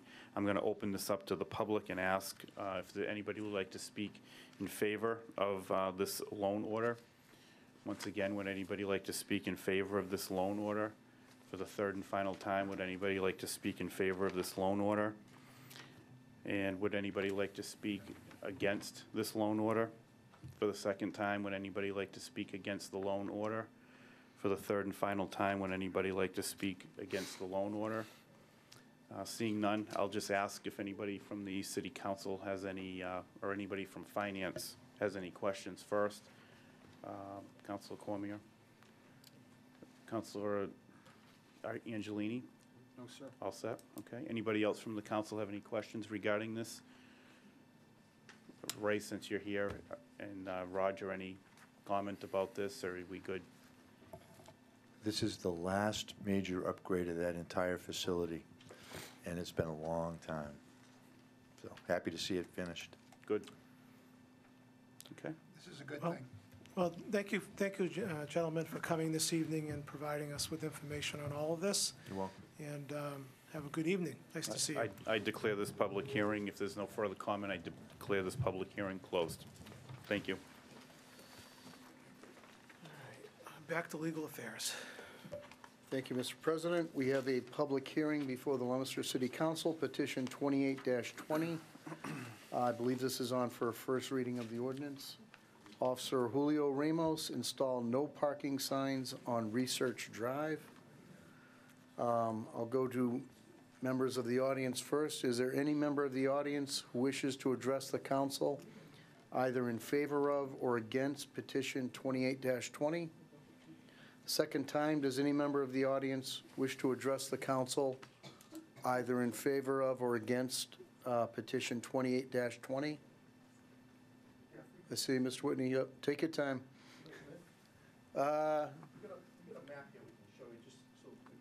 Yeah, come on in, that's fine.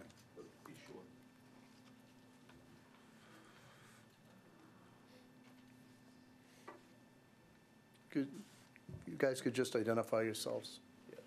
Do we have an easel?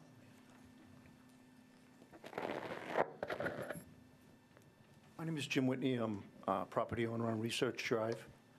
It's my daughter, Nicole. And we put a petition, or the police department put a petition forward for no parking on Research Drive. And I just wanted to give some information as to how this came about. Back in 2004, when I first permitted this project, we worked in conjunction with the state to design a road that was more, let's call it user-friendly. It kind of meandered its way through. It had center lanes, center islands put in so that it would slow down traffic. It's kind of small, but these center islands were all put in to slow down the traffic and just squeeze it down so people weren't going so fast down, so that we could have bikes going up and down it. The sidewalks are close to the side of the road. And what has happened is, with the registry in there, for some reason, this facility has attracted a lot more people than they thought it was gonna. And when we've got a lot of open land that's around the parking facility, the registry now, that people actually park on. It's dirt, it's mud, they make a mess. But as soon as it snows and they can't get access to those, the people have been parking up and down the road.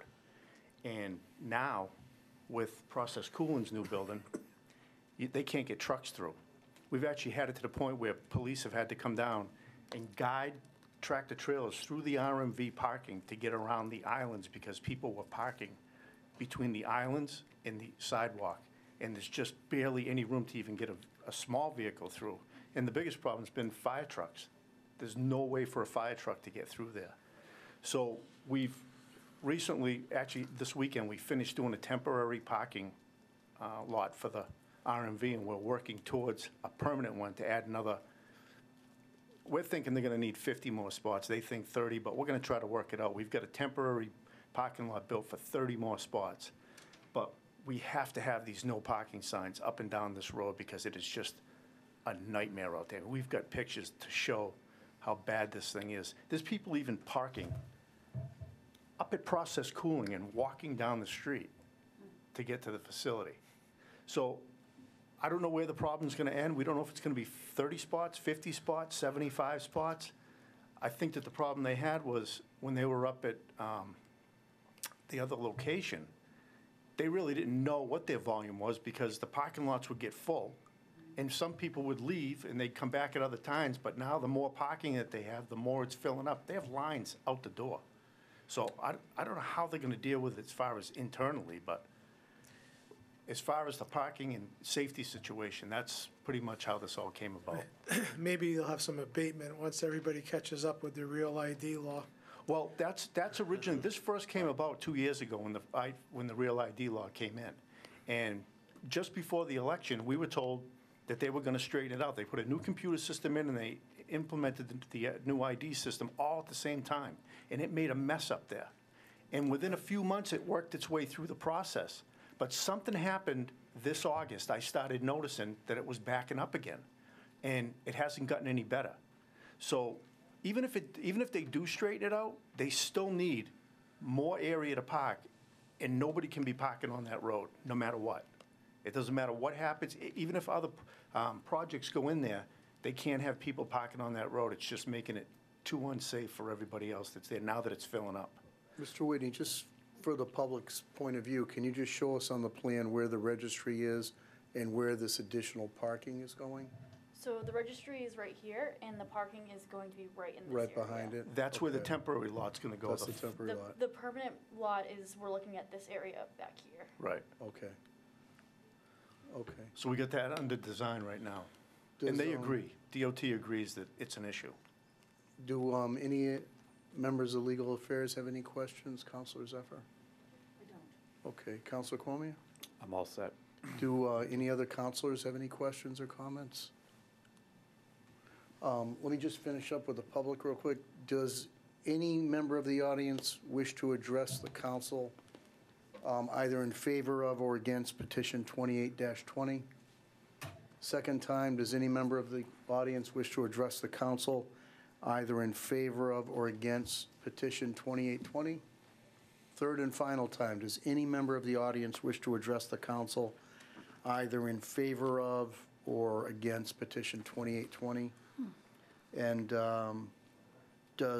any closing comments that you Yeah, want if to I make? could. Sure. We just finished last summer the cul-de-sac at the end of this road. That wasn't accepted by the city until recently. So we may be coming back in with another petition just for the no parking around that cul-de-sac. I don't know, is that all done, or I don't remember where that stands. I think it's believe- pretty close, if it's not done. I but- believe there might be one more reading on that. I'm not sure. Kate But would we'll be- deal with that when time comes. Thank you. Okay, thank you very much. Thank you. Mr. President, I believe we can close the public hearing. Thank you very much. That brings us to our last public hearing for the evening, in the chair of city property. Thank you, Mr. President. This is a hearing before the City Property Committee. It was scheduled for 6:47 this evening. I will read, in accordance with Section 3-9 of the Leominster City Charter, the City of Leominster City Council will hold a public hearing on Monday, February 21st, 2020 at 6:47 PM in the City Council Chambers, 25 West Street, Leominster, Massachusetts, relative to Dean J. Mazzarella, Mayor. Request authorization to acquire by purchase, gift, or eminent domain a parcel of land located at 51 Lancaster Street, Leominster, containing 0.435 acres, more or less, being the premises described in a deed recorded at the Worcester North District Registry of Deeds in Book 8240, page 369, for general municipal purposes on such term and conditions as the mayor deems in the best interest of the city. And further, to authorize the mayor to enter into any and all agreements and execute any and all instruments as may be necessary or convenient to effect said acquisition. Complete petition is available for review in the city clerk's office, 25 West Street, Leominster, Massachusetts. Let's see, on the agenda, Mr. President, do I need to read the public forum notice as well? No. Okay. I'm in possession of a letter, a couple letters, actually. The first one from the mayor, dated February 6, 2020, that I will read into the record. Dear members of the City Council, I respectfully request authorization to acquire by purchase, gift, or eminent domain a parcel of land located at 51 Lancaster Street, Leominster, containing 0.435 acres, more or less, and being the premises described in a deed recorded with the Worcester North Registry of Deeds, Book 8240, page 369, for general municipal purposes on such terms and conditions as the mayor deems in the best interest of the city. And further, to authorize the mayor to enter into any and all agreements and execute any and all instruments as may be necessary or convenient to effect said acquisition. If you have any questions, please feel free to contact my office anytime. We also have a letter that was a referral that the council had asked the assessor to provide. This letter is also dated February 6, 2020. Dear members of the City Council, I am writing to provide you with additional information on the acquisition of map 93, block 20, also known as 51 Lancaster Street. Please see the attached maps and property record card for further clarification. Given that this parcel abuts the new police station project site and provides additional access via Route 117, the Police Station Committee believes it is vital to the future development of that project. Further, the current owner has agreed on a price of $210,000, which is within 25% of the prior 3 years of its assessed value. Fiscal year 2018, the value is $191,600. Fiscal year 2019, the value was $219,800. In fiscal year 2020, the value was $235,600. Due to this, an appraisal of the property is not warranted. A title search has been completed on the property, and it has been advertised on the Central Register. The piece of property will be taken from the funds that were already appropriated for the police station project. Additional money from Senator Tran has been earmarked towards this project as well. If you have any questions, please feel free to contact me directly. And again, that was from William B. Mitchell, our assessor.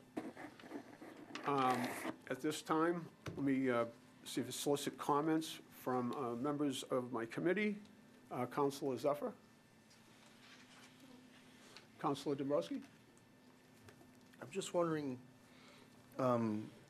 if the Board of Health has, the chairman of the Health Department has looked at this. Is there any history of any issues with this parcel? Do we know? Not that I'm aware of. Yeah, I don't think so either. I just didn't know if, I think I'm still shell-shocked. I know, maybe dating myself, but we had a property that we approved, and then I forget the address, but there was some environmental issues with it that ended up costing us a lot of money. Yeah, that's right. But I don't think this this particular property falls within that. I just didn't know if the mayor had solicited anything from the chairman of the health department. I think we have a long history of residential use with that property. Okay. Any other members of the council have any questions? Councilor Frida. I'm totally in support of this. I mentioned it a couple of times. We have had this discussion on the police station committee. It's a key piece to being able to come in through Lancaster Street. Then when the Lincoln School is down, be able to go across and then out Central. So there'll be 3 good entrance and exits, to the station. And Bill Mitchell's been working pretty diligently in getting to the point he's at, with the title search, negotiating with the homeowner. So hopefully there'll be no questions that will hold us up, because I think there is a time restraint here. Thank you, Councilor. Any other councilors have any questions or comments? Seeing none, let me move to the public. Does anyone in the public like to speak this evening in support of C-53? Second time, anyone in the public in the audience like to speak in favor of C-53? Third and final time, is there anyone in the audience wishing to speak in favor of C-53? Is there anyone in the audience who would like to speak in opposition to C-53? Please state your name and address, sir, for the record. I shall. My name is Dennis Liddy, 70 Dillon Street. I request the council to not approve the authorization of the Office of the Mayor's request. The Office of the Mayor has not fully staffed city departments to include the DPW, the fire department, the police department, and other departments, as well as actively preventing experienced individuals to provide the city clerk election workers, which the city is continuing to be challenged to enlist. While the request may be valid, the Office of the Mayor's priorities, quote, in the best interests of the city, should be the fully staffing of the DPW, the PD, the FD, and other departments, as well as appointing experienced election workers to reduce the shortages of conducting elections. I suggest that the Office of the Mayor no longer be allowed to acquire properties until such time as fully staffing of said departments. Thank you. Thank you. Is there anyone else who would like to speak in opposition to C-53 this evening? Third and final time, is there anyone that would like to speak in opposition to C-53? And one final time, anyone in the council have any questions or comments? I declare the public hearing closed. Thank you, Mr. Chairman. We'll now conduct the public forum. The public forum is an opportunity for any member of the audience to speak on a matter specifically listed on the council agenda. Speakers will be asked to come to the microphone and state their formal name and address along with identifying the specific items they wish to address.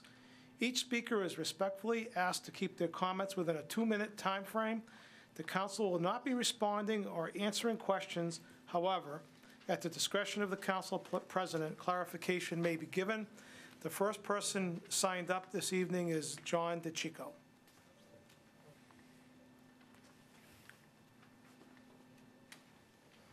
Thank you, Mr. President. John DeChico, 193 North Main Street. Thank you again. I had an opportunity to say pretty much everything I think I needed to say in the public hearing and forum. So at this time, I'm just going to once again repeat what I said earlier, and that is I hope that through further discussions of the ordinance that's before you, you will decide to maybe consider giving it even more further time to maybe come up with some other alternatives that you folks in your wisdom can come up with as maybe an alternative to a black and white all or nothing proposal that some of you may view it as that presently before you in this ordinance. So again, I hope you just give it some future thought, because I think after 30 years it warrants that kind of second look. Thank you. Thank you, Mr. DeChico. The next person signed up is Elizabeth Wood.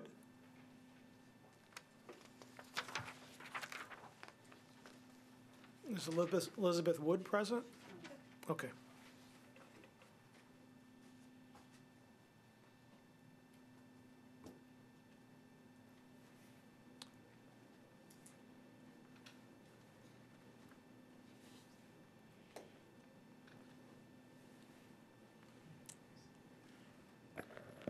Elizabeth Wood, Planning and Development Director. I'm here before the council with a petition related to floodplain districts.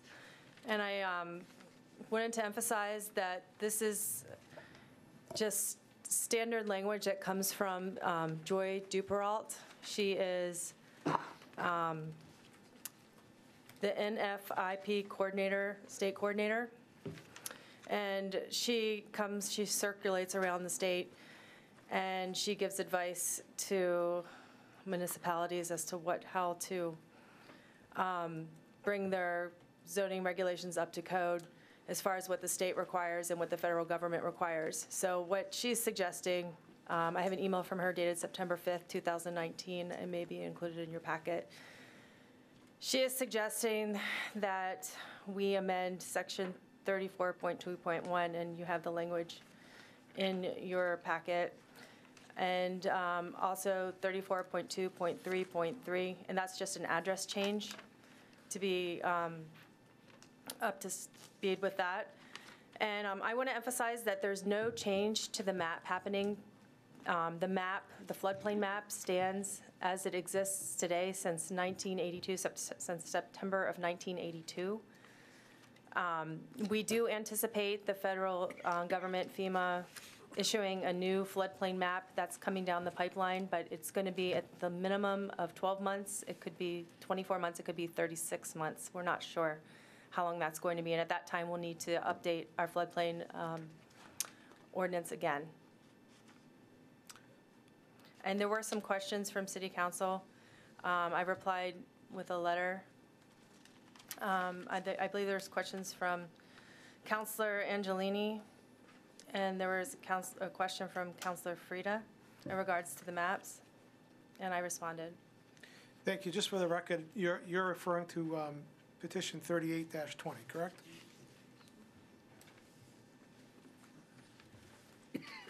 Correct. Thank you very much. Are you finished? Hmm? Thank you very much. Do I need to stay for the? No. Unless you'd like to, you're more than welcome to stay, but you don't need to stay. There is no one else signed up for the public forum, but I'll extend to the audience. Does anybody additionally want to speak in the public forum? If so, come forward.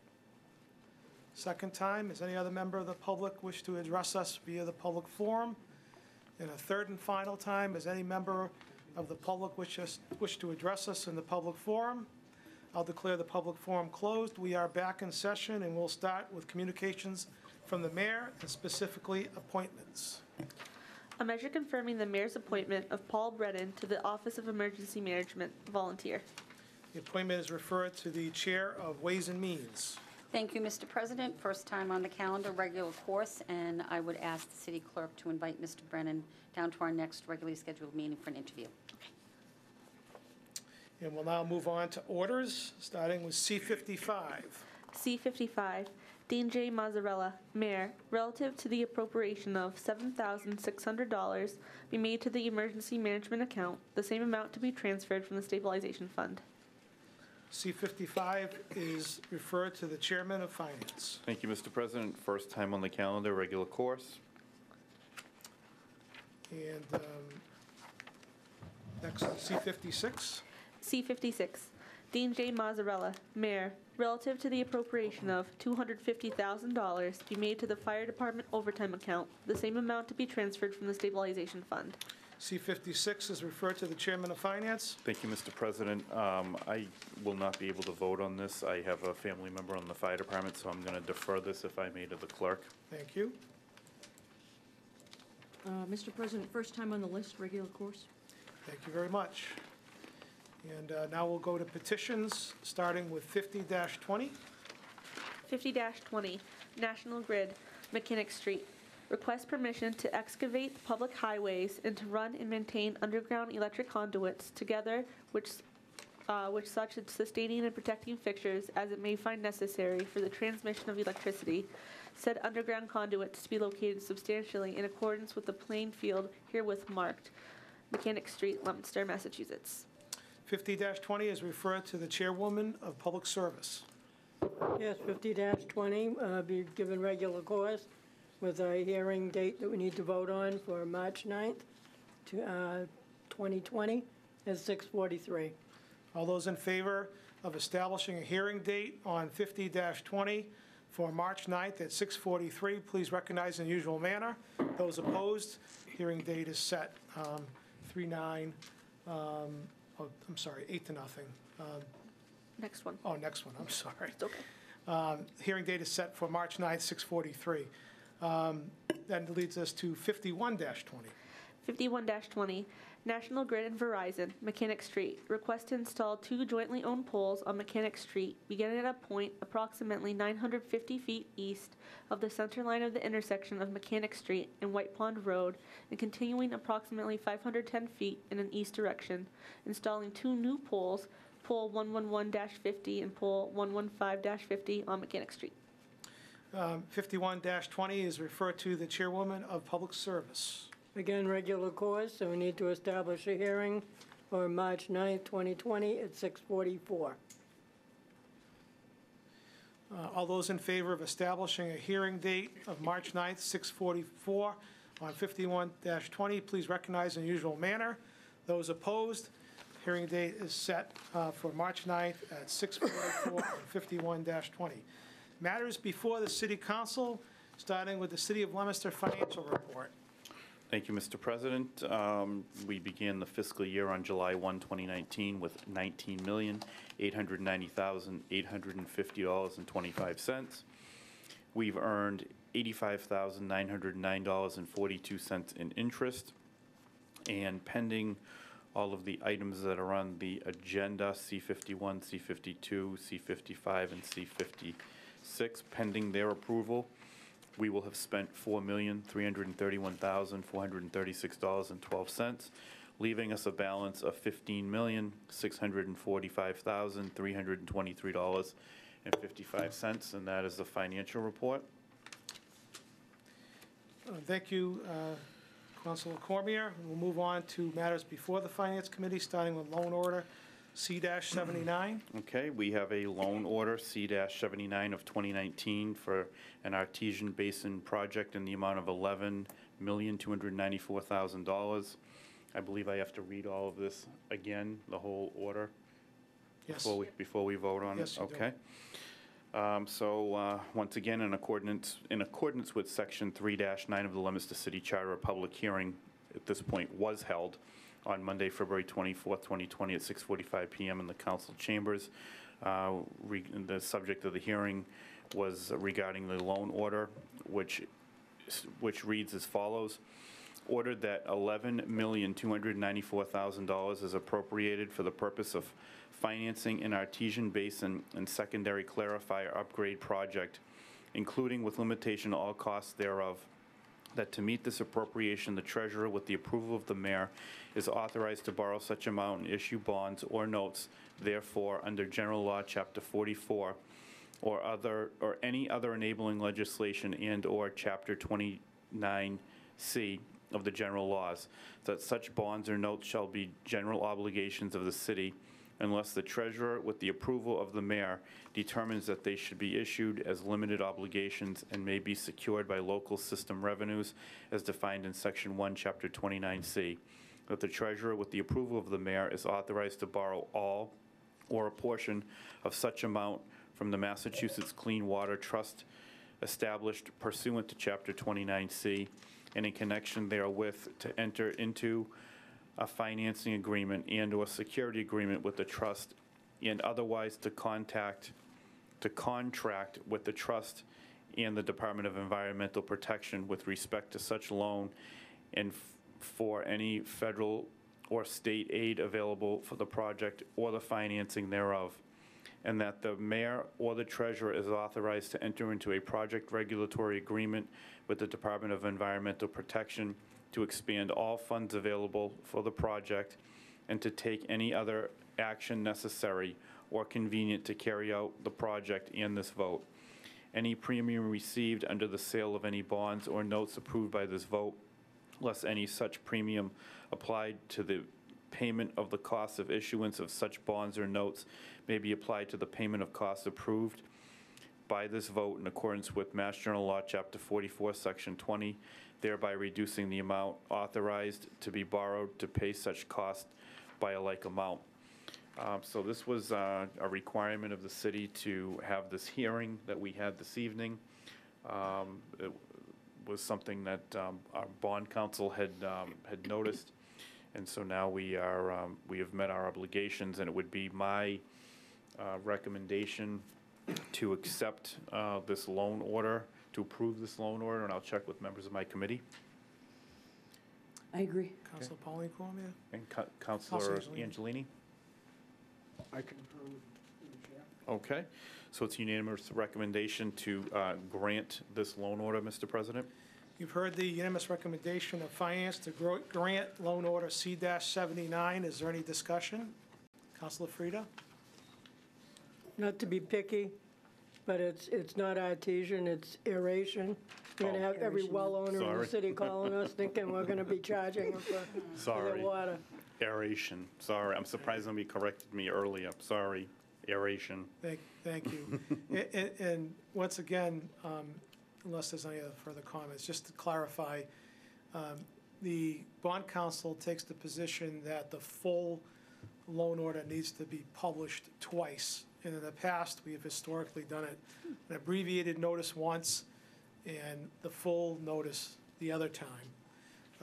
So in the future, we'll be publishing both times the full body of the loan order. So that's what's happened here. So this is pretty technical in nature. Any other further discussion? Yes, Councilor Shalfo Zephyr. Thank you very much. As I have a family member who works for the wastewater treatment plant, I will abstain from this particular vote. Thank you. Anything else? This will be by roll call vote, and I'll start with Councilor Frida. Yay. Councilor Dombrowski. Yay. Councilor Feckley. Yay. Councilor Angelini. Yay. Councilor Arndinger. Yay. Councilor Pauline Cormier. Yay. Councilor David Cormier. Yay. And I will be recorded as yay by an 8-0 vote. Loan order C-79 is approved and authorized. Does the chairman have a report on C-50? Yes, Mr. President.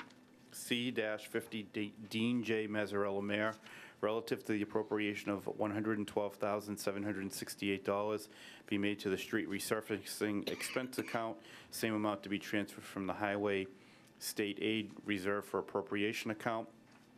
Basically, this is regarding Chapter 90 supplemental aid for the fiscal year 2020. Basically, what happened is the governor has, in many years, promised us any additional funding for Chapter 90, and so there was a supplement to the budget, and Leominster's portion was $112,768, obviously. So I spoke to Ray earlier today. This is going to go into the account, and there will be some additional paving going on this spring, and this money will be very well used to get some additional roadway somewhere in the city paved. So it would be my recommendation to grant C-50, and I'll check with members of my committee, starting with Councilor Cormier. I agree. Councilor Angelini? I concur. Okay, that's a unanimous recommendation, Mr. President, to grant C-50. Thank you, Mr. Chairman. You've heard the unanimous recommendation of Finance to grant C-50. Is there any further discussion? Councilor Shalfo Zephyr. Thank you very much. I don't have a copy of C-50 in front of me. Is there any, I don't know why, it's just not in my packet of materials, but is there any detail with that through the chair to the Finance chair about which streets are on the list? Through the chair. I did have a discussion with Ray. He said they are looking at what additional streets are going to be next, and there is not, he told me today, there is not a finalized list. Okay. I'm sure that there are probably, at least 20, but, they're going to have to pick and choose which ones, and they haven't done that yet. So I don't have an exact list, an exact street that's going to be next. Okay. Through the chair to the Finance chairperson, again, that might be a good conversation to have with the DPW director at another time, because I've been noticing we have some seriously bad streets in Ward 5. That Merriam Avenue is just terrible. Every time I go up and, and down, I'm afraid my car's going to fall apart. So I think that through the chair to the Finance chairperson, if you could check with the DPW director and then ask him when he knows what the list of possible streets to be done with this particular money. I'd like to have that conversation down here just so we know. Through the chair, I will ask him. Thank you. If I can, to get a list. I'm sure there's a list of streets that are on the short list, if you will, that they're looking at over the next couple of years, and they haven't prioritized that yet in terms of which ones are going to be this year and next year and the year after, but I'm sure there's a short list. I'll ask him if we can at least get a copy of the short list to see, what direction we're going in terms of, what streets are next. Great, thank you. Next. Yeah, thank you. Just for clarification, I do believe Merriam Avenue is scheduled. I hope so. Yeah, it's a question of completing all the utility work. In fact, part of the process he described earlier with the instational, correction of the pipes there. Any other discussion? Seeing none, all those in favor of granting C-50, please recognize in the usual manner.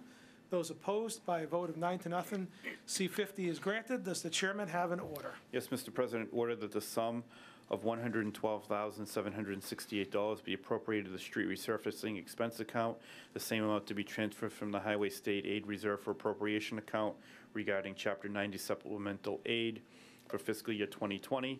Move for the adoption of the order. You've heard the request for the adoption of the order. This is a yea or nay vote. All those in favor of adopting the order, please indicate yea. Yea. Those opposed, by a 9-0 vote, the order is adopted. Moving on to C-51, does the chairman have a report? C-51, Dean J. Mazzarella, Mayor, relative to the appropriation of $250,000 to be made to the snow and ice expense account, the same amount to be transferred from the stabilization fund. I did have a conversation earlier today with John Richard, asked him to give me the report. So for this particular item, this snow and ice expenses, we started the fiscal year with $850,000. To date, we have spent $814,783.66. That leaves the account with a balance of $35,216.34. So as of right now, the weather looks pretty good for at least the next many days, and hopefully we won't be expending too much money. But they did buy, they did purchase some sand, or I guess salt, they call it salt sand, but they haven't used sand in a few years now. So they've purchased some salt. We still have obligations for vehicle rental and lease, which is $150,000. The salt was $100,000, and then they factor in some overtime there as well for $50,000, and that's where we come up with the $250,000. So I certainly, I'm sure that we're going to have some weather that we're going to have to get through the rest of winter with a little bit of this money that is not for material. So it would be my request to grant C-51. And I'll check with members of my committee, starting with Councilor Cormier. I agree. Councilor Angelini. I'm in agreement. Okay, that's a unanimous recommendation, Mr. President, to grant C-51. Thank you, Mr. Chairman. You've heard the unanimous recommendation of Finance to grant C-51. Is there any further discussion? Seeing none, all those in favor of granting C-51, please recognize in the usual manner. Those opposed, C-51 is granted by a vote of 9-0. Does the chairman have an order? Yes, Mr. President, order the sum of $250,000 be appropriated to the snow and ice expense account, the same amount to be transferred from the stabilization fund. Move for the adoption of the order. You've heard the request for the adoption of the order. This is a yea or nay vote. All those in favor, please indicate by saying yea. Yay. All those opposed? The order is adopted by a vote of 9-0. Moving on to C-52, does the chairman have a report? Yes, Mr. President, C-52, Dean J. Mazzarella, Mayor, relative to the appropriation of $50,000 to be made to the snow and ice overtime account, same amount to be transferred from the stabilization fund. So the other item that we have is the snow and ice salaries. We started with $150,000. We have expended $126,183.43, leaving us a balance of $23,816.57. And once again, I'm sure that, we will eventually have some weather here going into March that we're going to have to get through the rest of the fiscal year with. And hopefully, this will be it, and we won't need any more. Most of it'll hopefully go down the drain, and it'll rain instead of snow. But in the meantime, it's my opinion that we should grant C-52, and I'll check with members of my committee, starting with Councilor Cormier. I agree. Councilor Angelini. I agree. That's a unanimous recommendation, Mr. President, that we grant C-52. Thank you, Mr. Chairman. You've heard the unanimous recommendation of Finance to grant C-52. Is there any further discussion? Seeing none, all those in favor of granting C-52, please recognize in the usual manner. Those opposed, does the chairman have an order? Yes, Mr. President, order that the sum of $50,000 be appropriated to the snow and ice overtime account, same amount to be transferred from the stabilization fund. Move for the adoption of the order. You've heard the request for the adoption of the order. This is a yea or nay vote. All those in favor of adopting the order, please indicate by saying yea. Yay. Yay. All those opposed? The order is adopted by a 9-0 vote. Moving on to legal affairs and C-50. Mr. President, I'm sorry. through the chair, do we have any word about free cash? Through the chair, Mr. President, I do not. I've had many conversations with John Richard regarding this, and he has indicated to me that he is not ready yet. He does not have a time frame. Through, Mr. President, just 2 weeks ago when I was at the MMA, it was noted that there were 253 communities that were certified already, and letters went out to all the others holding up the local aid until free cash is certified. So that, and I'm sure in the past 2 weeks there were quite a few more. So it isn't common practice that this is done. DOR doesn't really look at that very highly. But, I mean, there's nothing we can do about it, I understand that, but it's just something to take notice that our local aid is being held up. I would heartily endorse you to contact Mr. Richard directly. No, I've been there, done that. I've been here 26 years. I know exactly how he is. He's brilliant, but does things his way. That seems to be the case. All set? All Okay. set. Legal affairs, C-54, does the chairman have a report? I do, Mr. President. Communication 54, Dean J. Mazzarella, Mayor, requests that the City Council submit a request pursuant to Article 2, Section 8, Paragraph 1, Clause 1 of the amendments of the Constitution as amended by Article 89, that State Senator Dean Chan and State Representative Natalie Higgins file special legislation with the General Court on behalf of the city seeking to exempt the positions of police chief and police captain from the Civil Service Law, General Laws, Chapter 31, as follows. An act exempting the positions of police chief and police captain in the city of Leominster from the Civil Service Law. being enacted by the Senate and the House of Representatives and General Court assembled, and by the authority of the same as follows. Section 1, the positions of police chief and police captain in the city of Leominster shall be exempt from Chapter 31 of the general laws. Section 2, this act shall take effect upon its passage. A couple of things to note, Mr. President. We do not have any of the referrals back yet. Number one, we did get a letter from the mayor dated January 14th, 2020. He essentially indicated, well, why don't I read it real quick? Dear members of the City Council, please accept this letter as my request that the council postpone discussion and consideration of communication C-54 filed with the council on February 10th, 2020, until the city has met and negotiated with the Superior Officers Union relative to the communication. While it had been anticipated that the city would be able to meet with the Superior Officers Union before the council discusses this communication, schedules did not align, and the first date on which a meeting could be scheduled is Thursday, March 5th, 2020 at 10 a.m. I will advise the council following the conclusion of the city's discussion with the Superior Officers Union with the request that the council place the communication on their next regularly scheduled meeting agenda. If you have any questions, please feel free to contact my office anytime. I would just note, Mr. President, that there are several unions. My recommendation, I'm just doing some quick committee work here, is perhaps, I also note that we need to schedule a public hearing.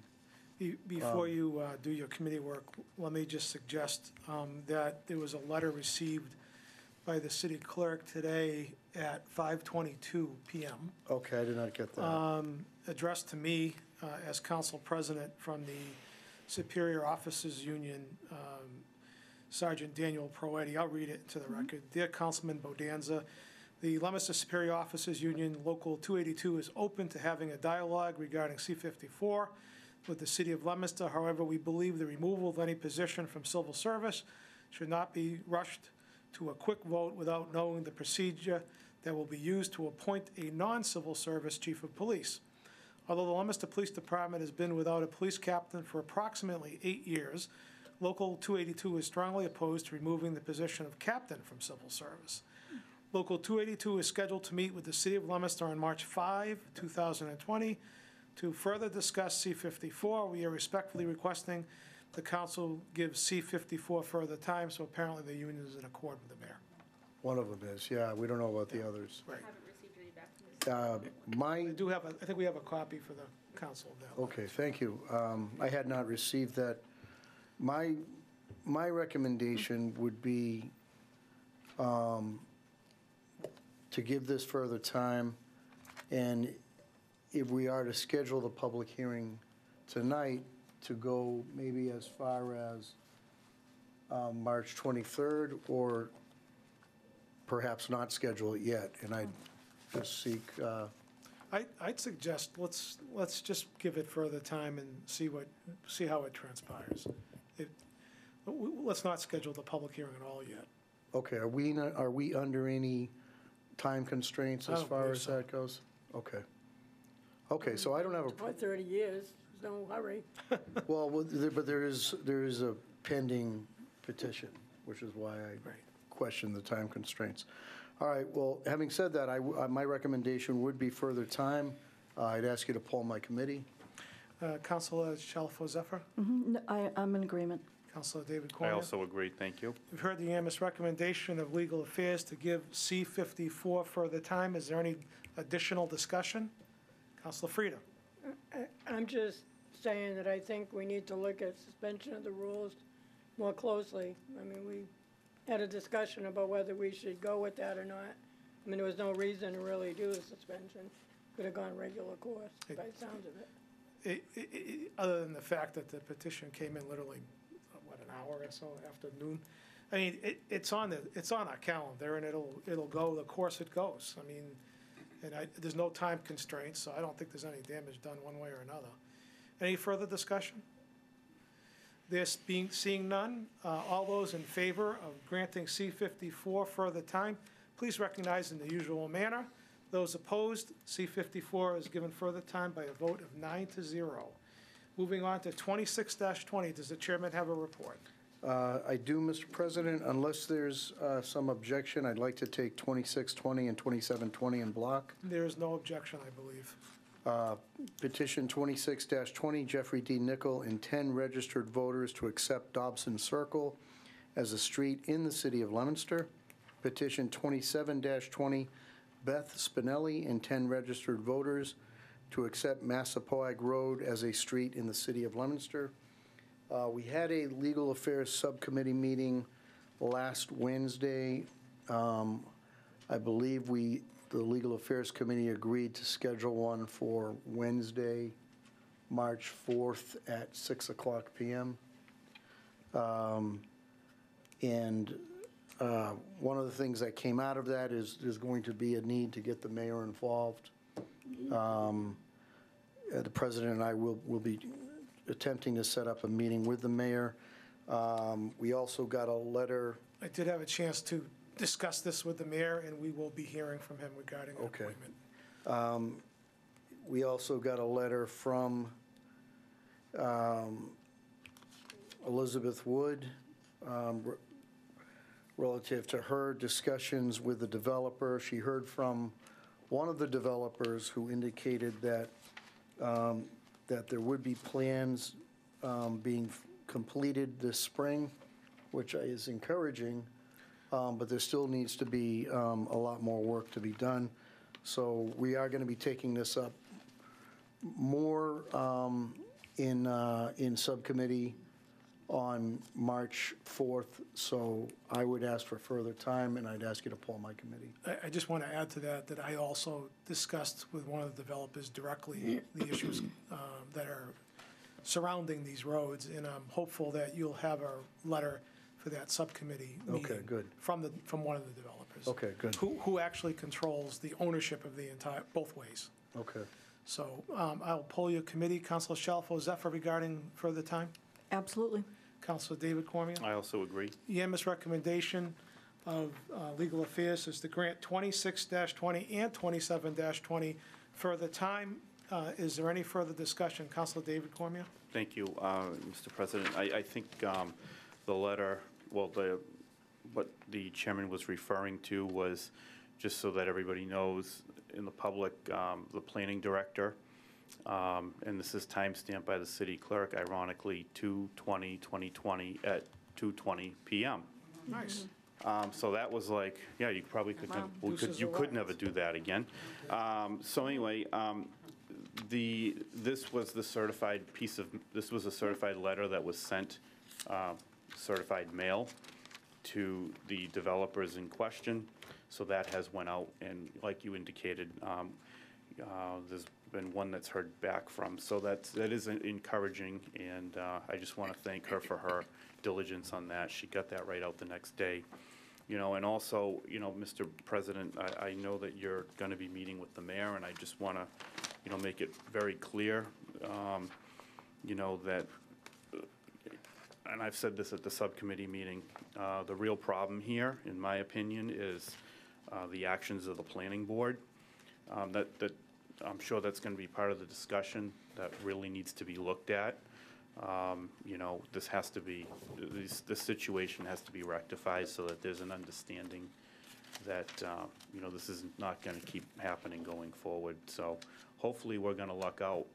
Actually, the taxpayers will luck out on this one. And this will be taken care of. But, this going forward, this just cannot keep happening. So I'm looking forward to the outcome of the discussion with the meeting with the mayor. Thank you. Thank you, Councilor Cormier. Any further discussion? Councilor Frida? What is the subdivision timeline, 7 years? I don't know what I this mean, he's not done the project, but it sounds as a letter. There was a whole. But the two lots should not have been sold, obviously. Correct. But I think he has the legal authority to finish the project. I think he still has time, doesn't he? Through the chair, I have subdivision regulations, but they're not here. I think they're out my truck. I think it's 2 years. 2 years after. 2 years to get started, but I don't know if he has 2 No. years to finish. No, 2 years after completion is, and so the last house it's been well over 2 years from what I've been told, is that the last house has been done. Anything further? I just, Council Dombrowski? I think it's, completion is kind of a loose definition, I think, in the general law, so I think it also involves infrastructure and other things, so I think he does, I think he's still within his ambit of authority to complete. Anything further? No. Okay, seeing no further discussion, all those in favor of granting 26-20 and 27-20 further time, please recognize in the usual manner. Those opposed, 26-20 and 27-20 are given further time by a vote of 9-0. Moving on to 36-20, Mr. Chairman, before you begin, this, of course, is on both the legal affairs docket as well as the public service docket. I am going to take a report from each committee before we do any voting. So I will take your report first. Okay. And then I'll look to the Chair of Public Service to take her report as well. Okay, so, thank you, Mr. President. Petition 36-20, Claire M. Frieda, Counselor at Large, request to amend sections 21-13B and 21-13 of the Leominster City Ordinance by deleting cost of all repairs made to or connections between private property and main sewers shall be paid for by the owner of the property, and replace with cost of all repairs made to or connections between private property and main sewers shall be the responsibility of the city with no cost to the homeowner. This language also to be applied to water mains as described in 21-13B Leominster City Ordinance, Section 21-23. I appreciate what the counselor at large is trying to do, and I get it. I do, however, having been through this with my law office, which also has some residential use, a couple summers ago, I agree with the words the president echoed, is you've got to go either bite the bullet, and this is the city's responsibility, or it stays the way it is. And I'll tell you why, because when you're out there in the field, you know, as I was, you can't just stop midstream and remove the private contractor's machinery or bring someone else in. It just doesn't work that way. It's just untenable. But I understand that the at-large counselor is trying to help people. I think we are all trying to do that down here. But the reality is that I think it's got to be all or nothing, regardless of how much thought we want to put into this. So my position is going to be against petition 36-20. I'd ask you to poll my committee. Very well. Councilor Shalfo-Zephyr? Thank you very much. My suggestion would actually be further time with a request to the DPW and/or the mayor's office in the city to ask about possible insurance coverage or an insurance policy to cover this kind of stuff. I mean, I don't know if those exist, but I think that it's a reasonable question for the DPW to explore, to at least get us an answer. There isn't any particular time frame that we're trying to get this done within, so I don't have a problem giving it further time with the understanding that we will ask, I think, the mayor's office and the DPW to explore some kind of city insurance policy to cover these kinds of things. Councilor David Cormier? Thank you very much. I agree with the chairman. It's all or nothing. You know, we're gonna, either the city's gonna take care of the whole pipe, or we're gonna keep it as is. And you know, I do agree that I think we need to deny this. Certainly, there's going to be one of two things that are going to happen. We're going to raise rates, or we're going to cut some of what we're doing now out of the water and sewer, which is, you know, if we do 2 miles a year, we might do 1 or a half mile of pipe replacement. There's got to be a cut somewhere. You got to have the revenue stream if you're going to have potential of spending. I mean, that's the law. So I'm not looking to cut anything, and you know, I agree. I think I'm in concurrence with the chairman that I want to deny this tonight. All right, so the report of legal affairs, the majority report is to deny. Correct. All right, now let's skip ahead to 36-20 under the public service section of our agenda on page 8, and I'll ask the Chair of Public Service to report. Thank you, Mr. President. I understand what the Chair of Legal Affairs is saying, but this is not for me. This is for a number of people that have asked me to pursue it. Since this has been on, I've had phone calls from people who didn't realize they were responsible for the street part of a sewer or water situation. My feeling is that we owe the public a little bit of discussion. I would suggest further time or tabling it so that we can make sure that there's no alternatives. That when we come back here and say all or nothing and go with nothing, that we know there isn't anything that we can do for anybody. But I think we need to, my opinion is that we need to take the time. Every ward councilor has got somebody that could be running into trouble tomorrow morning. And listening to us tonight, I think to just say, no, we're done, when we've heard from citizens and we've heard from DPW, and try to sit and have conversations with them and see what we can do.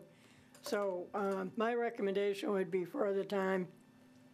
Would you like me to poll your committee? I'm sorry? Would you like me to poll your Yes, committee? please.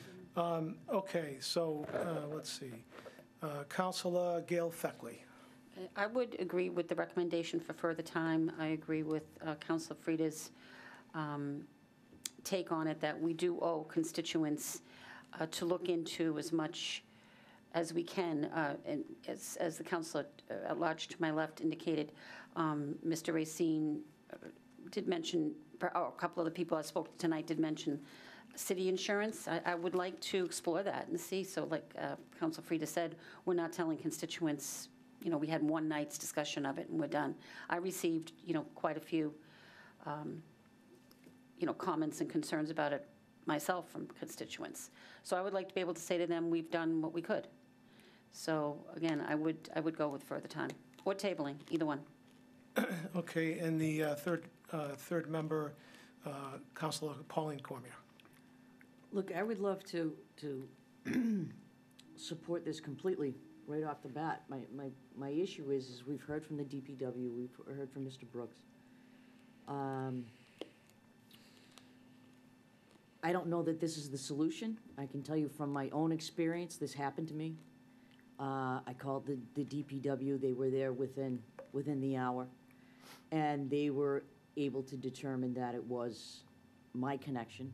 I fortunately had the insurance, and the person that handled that part of the contract was there within the hour. The DPW had to dig up in front of the house. I wasn't charged anything for that. And the entire cost of it was covered by the insurance. Now, granted, I understand I was very, very fortunate. I think in this case, I keep going back and forth. The insurance plan it's affordable, even for people at the lower end of the bracket. You're talking about $12 a month. That goes towards paying off the cost of the insurance for the year. So I go back and forth. I would support going for further time, just to give us a chance to look and to look into whether or not there are any citywide insurance policies available. So I would agree to go with further time. Okay, so you've heard the AMS recommendation of public service for further time. We're going to do this. We're going to vote on that report first, seems logical. But we'll do this by roll call, starting with Councilor David Cormier. So this is for further time? Vote for further time. Nay. Councilor Pauline Cormier. Yay. Councilor Arninger. Nay. Councilor Angelini. Nay. Councilor Feckley. Yay. Councilor Shalfo Zephyr. Yay. Councilor John Dombrowski. Nay. Councilor Frida. Yay. And I'll be recorded as nay. So I believe further time has been defeated. Now we will take the legal affairs recommendation, which was to deny 36-20. Is there any further discussion? Seeing none, this will be by roll call as well. Councilor David Cormier. Yay. Councilor Pauline Cormier. Nay. Councilor Frank Arninger. Yay. Councilor Angelini. Yay. Councilor Feckley. Nay. Councilor Shalfo Zephyr. Nay. Councilor John Dombrowski. Yay. Councilor Frida. Nay. And I will be recorded as yay. 36-20 is defeated by a 5-4 vote. All right. Moving on to 37-20. Does the chairman have a report? I do, Mr. President. Petition 37-20, the Botanists grant a special permit to operate a medical marijuana facility located at 1775 Lock Drive. We've only gotten one of our referrals back. Mr. President, I don't know if you want to, if you want us to schedule the public hearing now, or do you want to wait till the other referrals come in? I think we should wait. Yeah, I do. Give it another, that's fine with me. I just know from the prior times dealing with this, it was better to have all the referrals in before we started walking down the road, so. I couldn't agree more. My recommendation would be further time. I'd ask you to poll my committee, please. Okay, I'll check with Councilor Shalfo Zephyr. I agree. Councilor David Cormier. I also agree. And Councilor Angelini, did you want to be recognized? Yes, sir. Mr. President, I'm going to have to recuse myself from this proceeding. Okay, I have so conflict. noted. Thank you.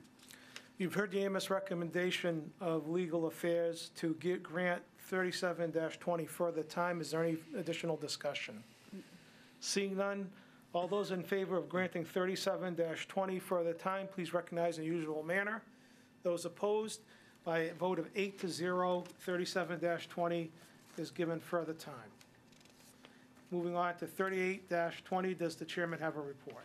I do, Mr. President. Petition 38-20, Elizabeth Wood, Planning Director. Petition to amend Section 22-34.2.1 accordingly. The Leominster Floodplain District is herein established as an overlay district. The district includes all special flood hazard areas designated on the City of Leominster Flood Insurance Rate Map, issued by the Federal Emergency Management Agency for the administration of the NFIP dated September 16, 1982, as Zone A, AE, AH, AO, A1 to 30, and A99. In the FEMA flood boundary and floodway map dated September 16, 1982, both maps which indicate the 100-year regulatory floodplain. The exact boundaries of the district may be defined by the 100-year base flood elevation shown on the firm and further defined by the Flood Insurance Study report dated April 3, 1989. The firm flood boundary and floodway map and FIS report are incorporated herein by reference and are on file with the town clerk, building official, and planning and development department. Amend section 34-2.3.3.2 accordingly. NFIP State Coordinator, Mass Department of Conservation and Recreation, 251 Causeway Street, Boston, Massachusetts, 02114, 2104. I want to recognize that the planning director has done a lot of work and that members of this council, I believe Councilor Frida and Councilor Angelini, have submitted some good questions and have gotten their answers. We do have a public hearing scheduled for March 9th, 2020 at 6:45 p.m. And I think that it's prudent to read all of that information into the record at the public hearing. And given the scheduled public hearing, and at the risk of breaking former Councilor Rowlands' further time record, I would ask for further time on petition 38-20. I'd ask you to poll my committee. Councilor Shalfo Zephyr? I agree. Councilor David Cormier? I also agree. You've heard the unanimous recommendation of Legal Affairs to grant 38-20 further time. Is there any additional discussion? Seeing none, all those in favor of granting 38-20 further time, please recognize in the usual manner. Those opposed, by a vote of 9-0, 38-20 is given further time. Moving on to 39-20. Mr. President, unless there's an objection, I think 39-20 and petition 40-20 should be taken in block. I believe they relate to one another, but Does any councilor have any objection to that? Seeing none, please proceed in that manner. okay, thank you, Mr. President. Petition 39-20, Roger Brooks, DPW Water and Sewer Manager, request to amend Chapter 21, Article 3, Section 21-22.3 of the Leominster City Ordinance as follows. User class, residential includes low-strength industrial as of March 1st, 2020. Factor metered water, unit 100 cubic feet, rate $4.56. As of March 1st, 2021, factor metered water, unit 100 cubic feet, rate $4.70. Minimum sewer charge per quarter, the rate would be $25. Lunenburg, as of March 1st, 2020, per intermunicipal agreement dated June 24th, 1999. Factor metered water, unit 100 cubic feet, rate $5.18. As of March 1st, 2021, factor metered water, unit 100 cubic feet, the rate $5.32. Out of city, as of March 1st, 2020, factor metered water, unit 100 cubic feet, rate $8.83. As of March 1st, 2021, the factor metered water, the unit 100 cubic feet, the rate $9.97. Petition 40-20, Roger Brooks, DPW Water and Sewer Manager, request to amend Chapter 21, Article 2, Section 21-11.1 of the Leominster City Ordinance as follows. Chapter 21, Article 2, Settings 21-11.1 of the revised ordinances entitled Water Use Rate Schedule by deleting the provision for metered rates within and outside the city and inserting the following rates in its place. Metered rates per unit, 4 units and over, effective March 1st, 2020. Within city, $4 per unit. Outside the city, $5.03 per unit. Metered rates per unit, 4 units and over, effective March 1st, 2021. Within city, $4.15 per unit. Outside the city, $5.18 per unit. Section 21-11.1, Water User Rate Schedule. The water user rate schedule for residential and industrial use shall be as follows. Effective minimum water charger per quarter, 5/8-inch meter, $25, 3/4-inch meter, $25, 1-inch meter, $30, 1.5-inch meter, $30, 2-inch meter, $30, 3-inch meter, $35, 4-inch meter, $35, 6-inch meter, $45, 8-inch meter, $45, out of city, $45. We had the DPW director and the manager of the water and sewer for the city down here this evening. They answered a lot of the questions, explained the rationale for the rate increase, which is largely due to lack of consumption and also wanting to continue the programs that are ongoing in the city. I'd also want to point out that not too long ago, the city invested a lot of money in its water and sewer infrastructure. You know, I think it's been classified by several authorities as being state-of-the-art, and it's important to maintain it so that you keep it up that way So my recommendation would be to grant both 39-20 and 40-20. I'd ask you to poll my committee, Mr. President. Yes, Mr. Chairman, I'm going to ask for the recommendations in block, but we'll take the votes separately. Okay. Just so everybody understands. So Councilor Shalfo Zephyr, your position on 39-20 and 40-20? You know, I'm actually abstaining from both of those due to conflict. Very good, thank you. Councilor David Cormier? I would be my position to grant both of them.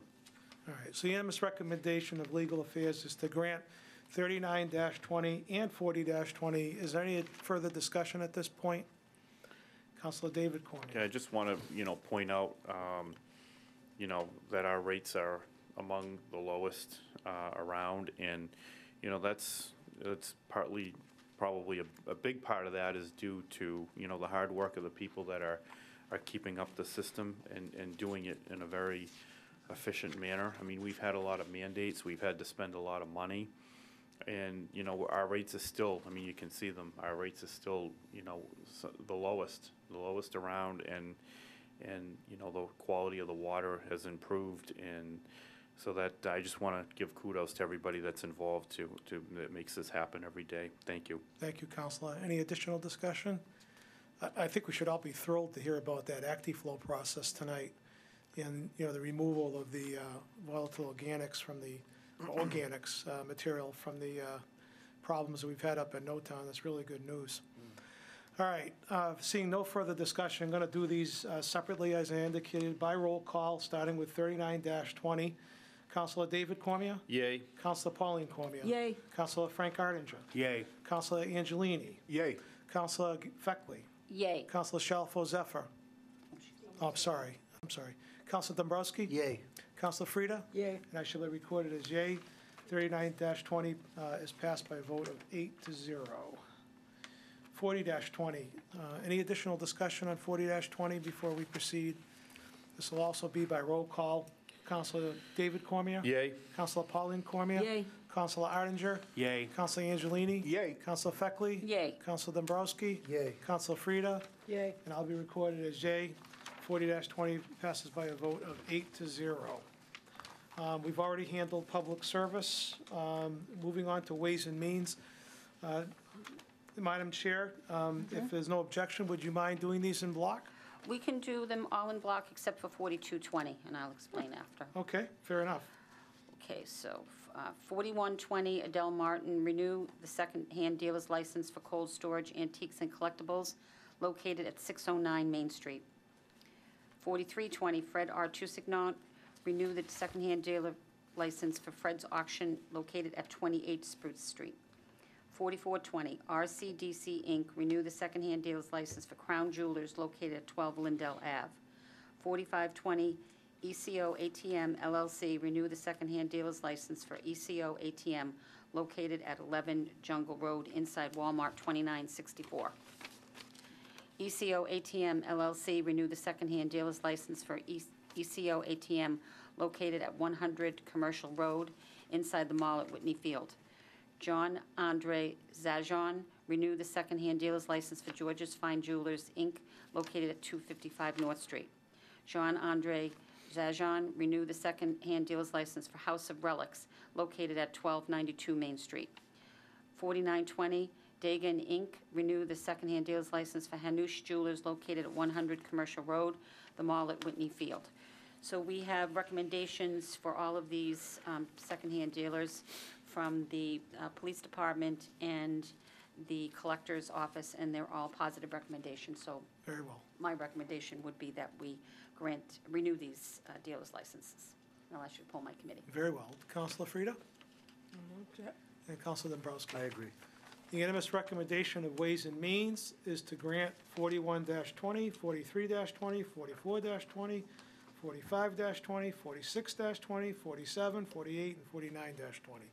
Any further discussion? Seeing none, all those in favor of granting those read petitions, please get recognized in the usual manner. Those opposed, those are all passed by a vote of 9-0, and we're left with 42-20. 42-20, SNF Corporation, renew the second-hand dealer's license for Sam and Friends, located at 710 North Main Street. I only have a recommendation from the police department, not from the treasurer and collectors. So unless the clerk does, You do have it.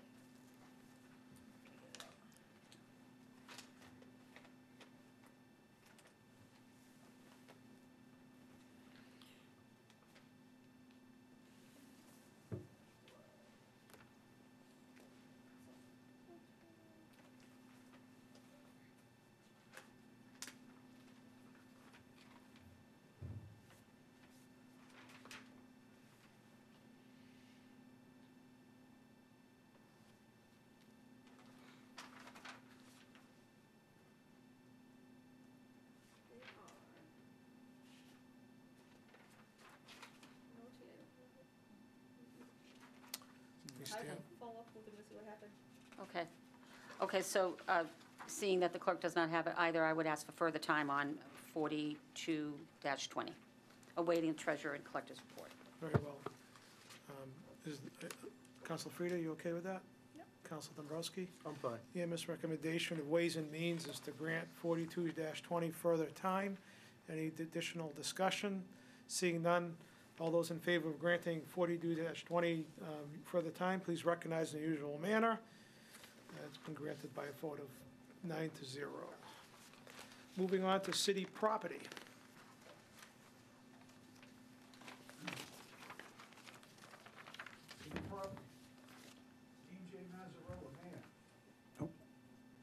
Mic on. Request authorization to acquire by purchase, gift, and/or eminent domain a parcel of land located at 51 Lancaster Street in Leominster, containing 0.435 acres, more or less, and being the premises described in a deed recorded with the Worcester North District Registry of Deeds in Book 8240, page 369, for general municipal purposes on such term and conditions as the mayor deems in the best interest of the city. And further, to authorize the mayor to enter into any and all agreements and execute any and all agreements, instruments, as may be necessary or convenient to effect said acquisition. Mr. President, we met as a public hearing on this earlier this evening, and at this time, I would like to have you poll my committee. Okay, your position? Oh, I asked that we grant. Okay, very well. I'm sorry. That's okay. All right, Councilor Dombrowski. I'm in favor as well. And Councilor Shalfo Zephyr? I agree. EMS recommendation of city property is to grant C-53. Is there any additional discussion? Councilor Dombrowski. Yeah, I had asked a question during the public hearing, but it was more of a belt and suspenders question relative to the health department. I'm confident that this parcel is not anything remotely like the one we experienced a few years ago. So I just wanted to make that point. Okay. Yeah. Anything else? Well, I just wanted to clear up. Oh, I'm sorry. Go ahead. I just wanted to clear up that I'm sure you're aware that there's a whole process for demolition, as far as the Board of Health is concerned, signing Right. off. So I think we'll be protected as far as the neighborhood or any issues like that. Right, no, I appreciate that. Okay. Any additional, Councilor Feckley? Through the chair to the chair of city property, can you restate what the valuation of that property is? Certainly. I don't think I have that letter. Yeah.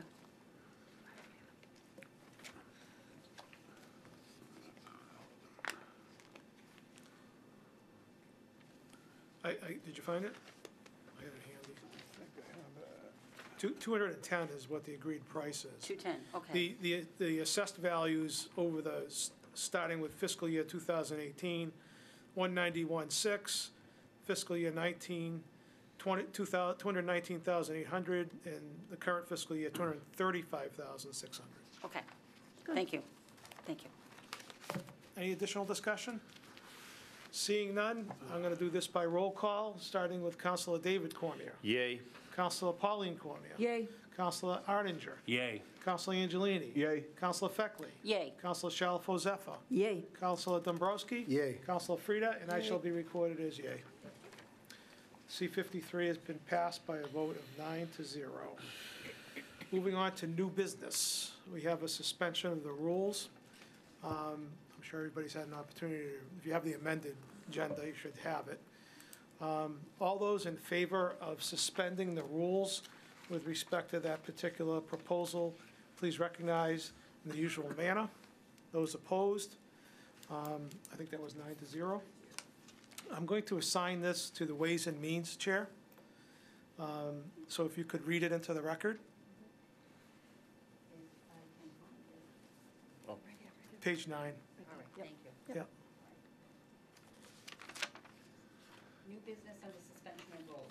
Proposed scheduling of an informational meeting relative to the impact of the Health Alliance Emergency Room on local fire and police resources, with a vote to invite the fire chief, the police chief, and Steve Roach, president and chief executive officer of Health Alliance Clinton Hospital, to attend.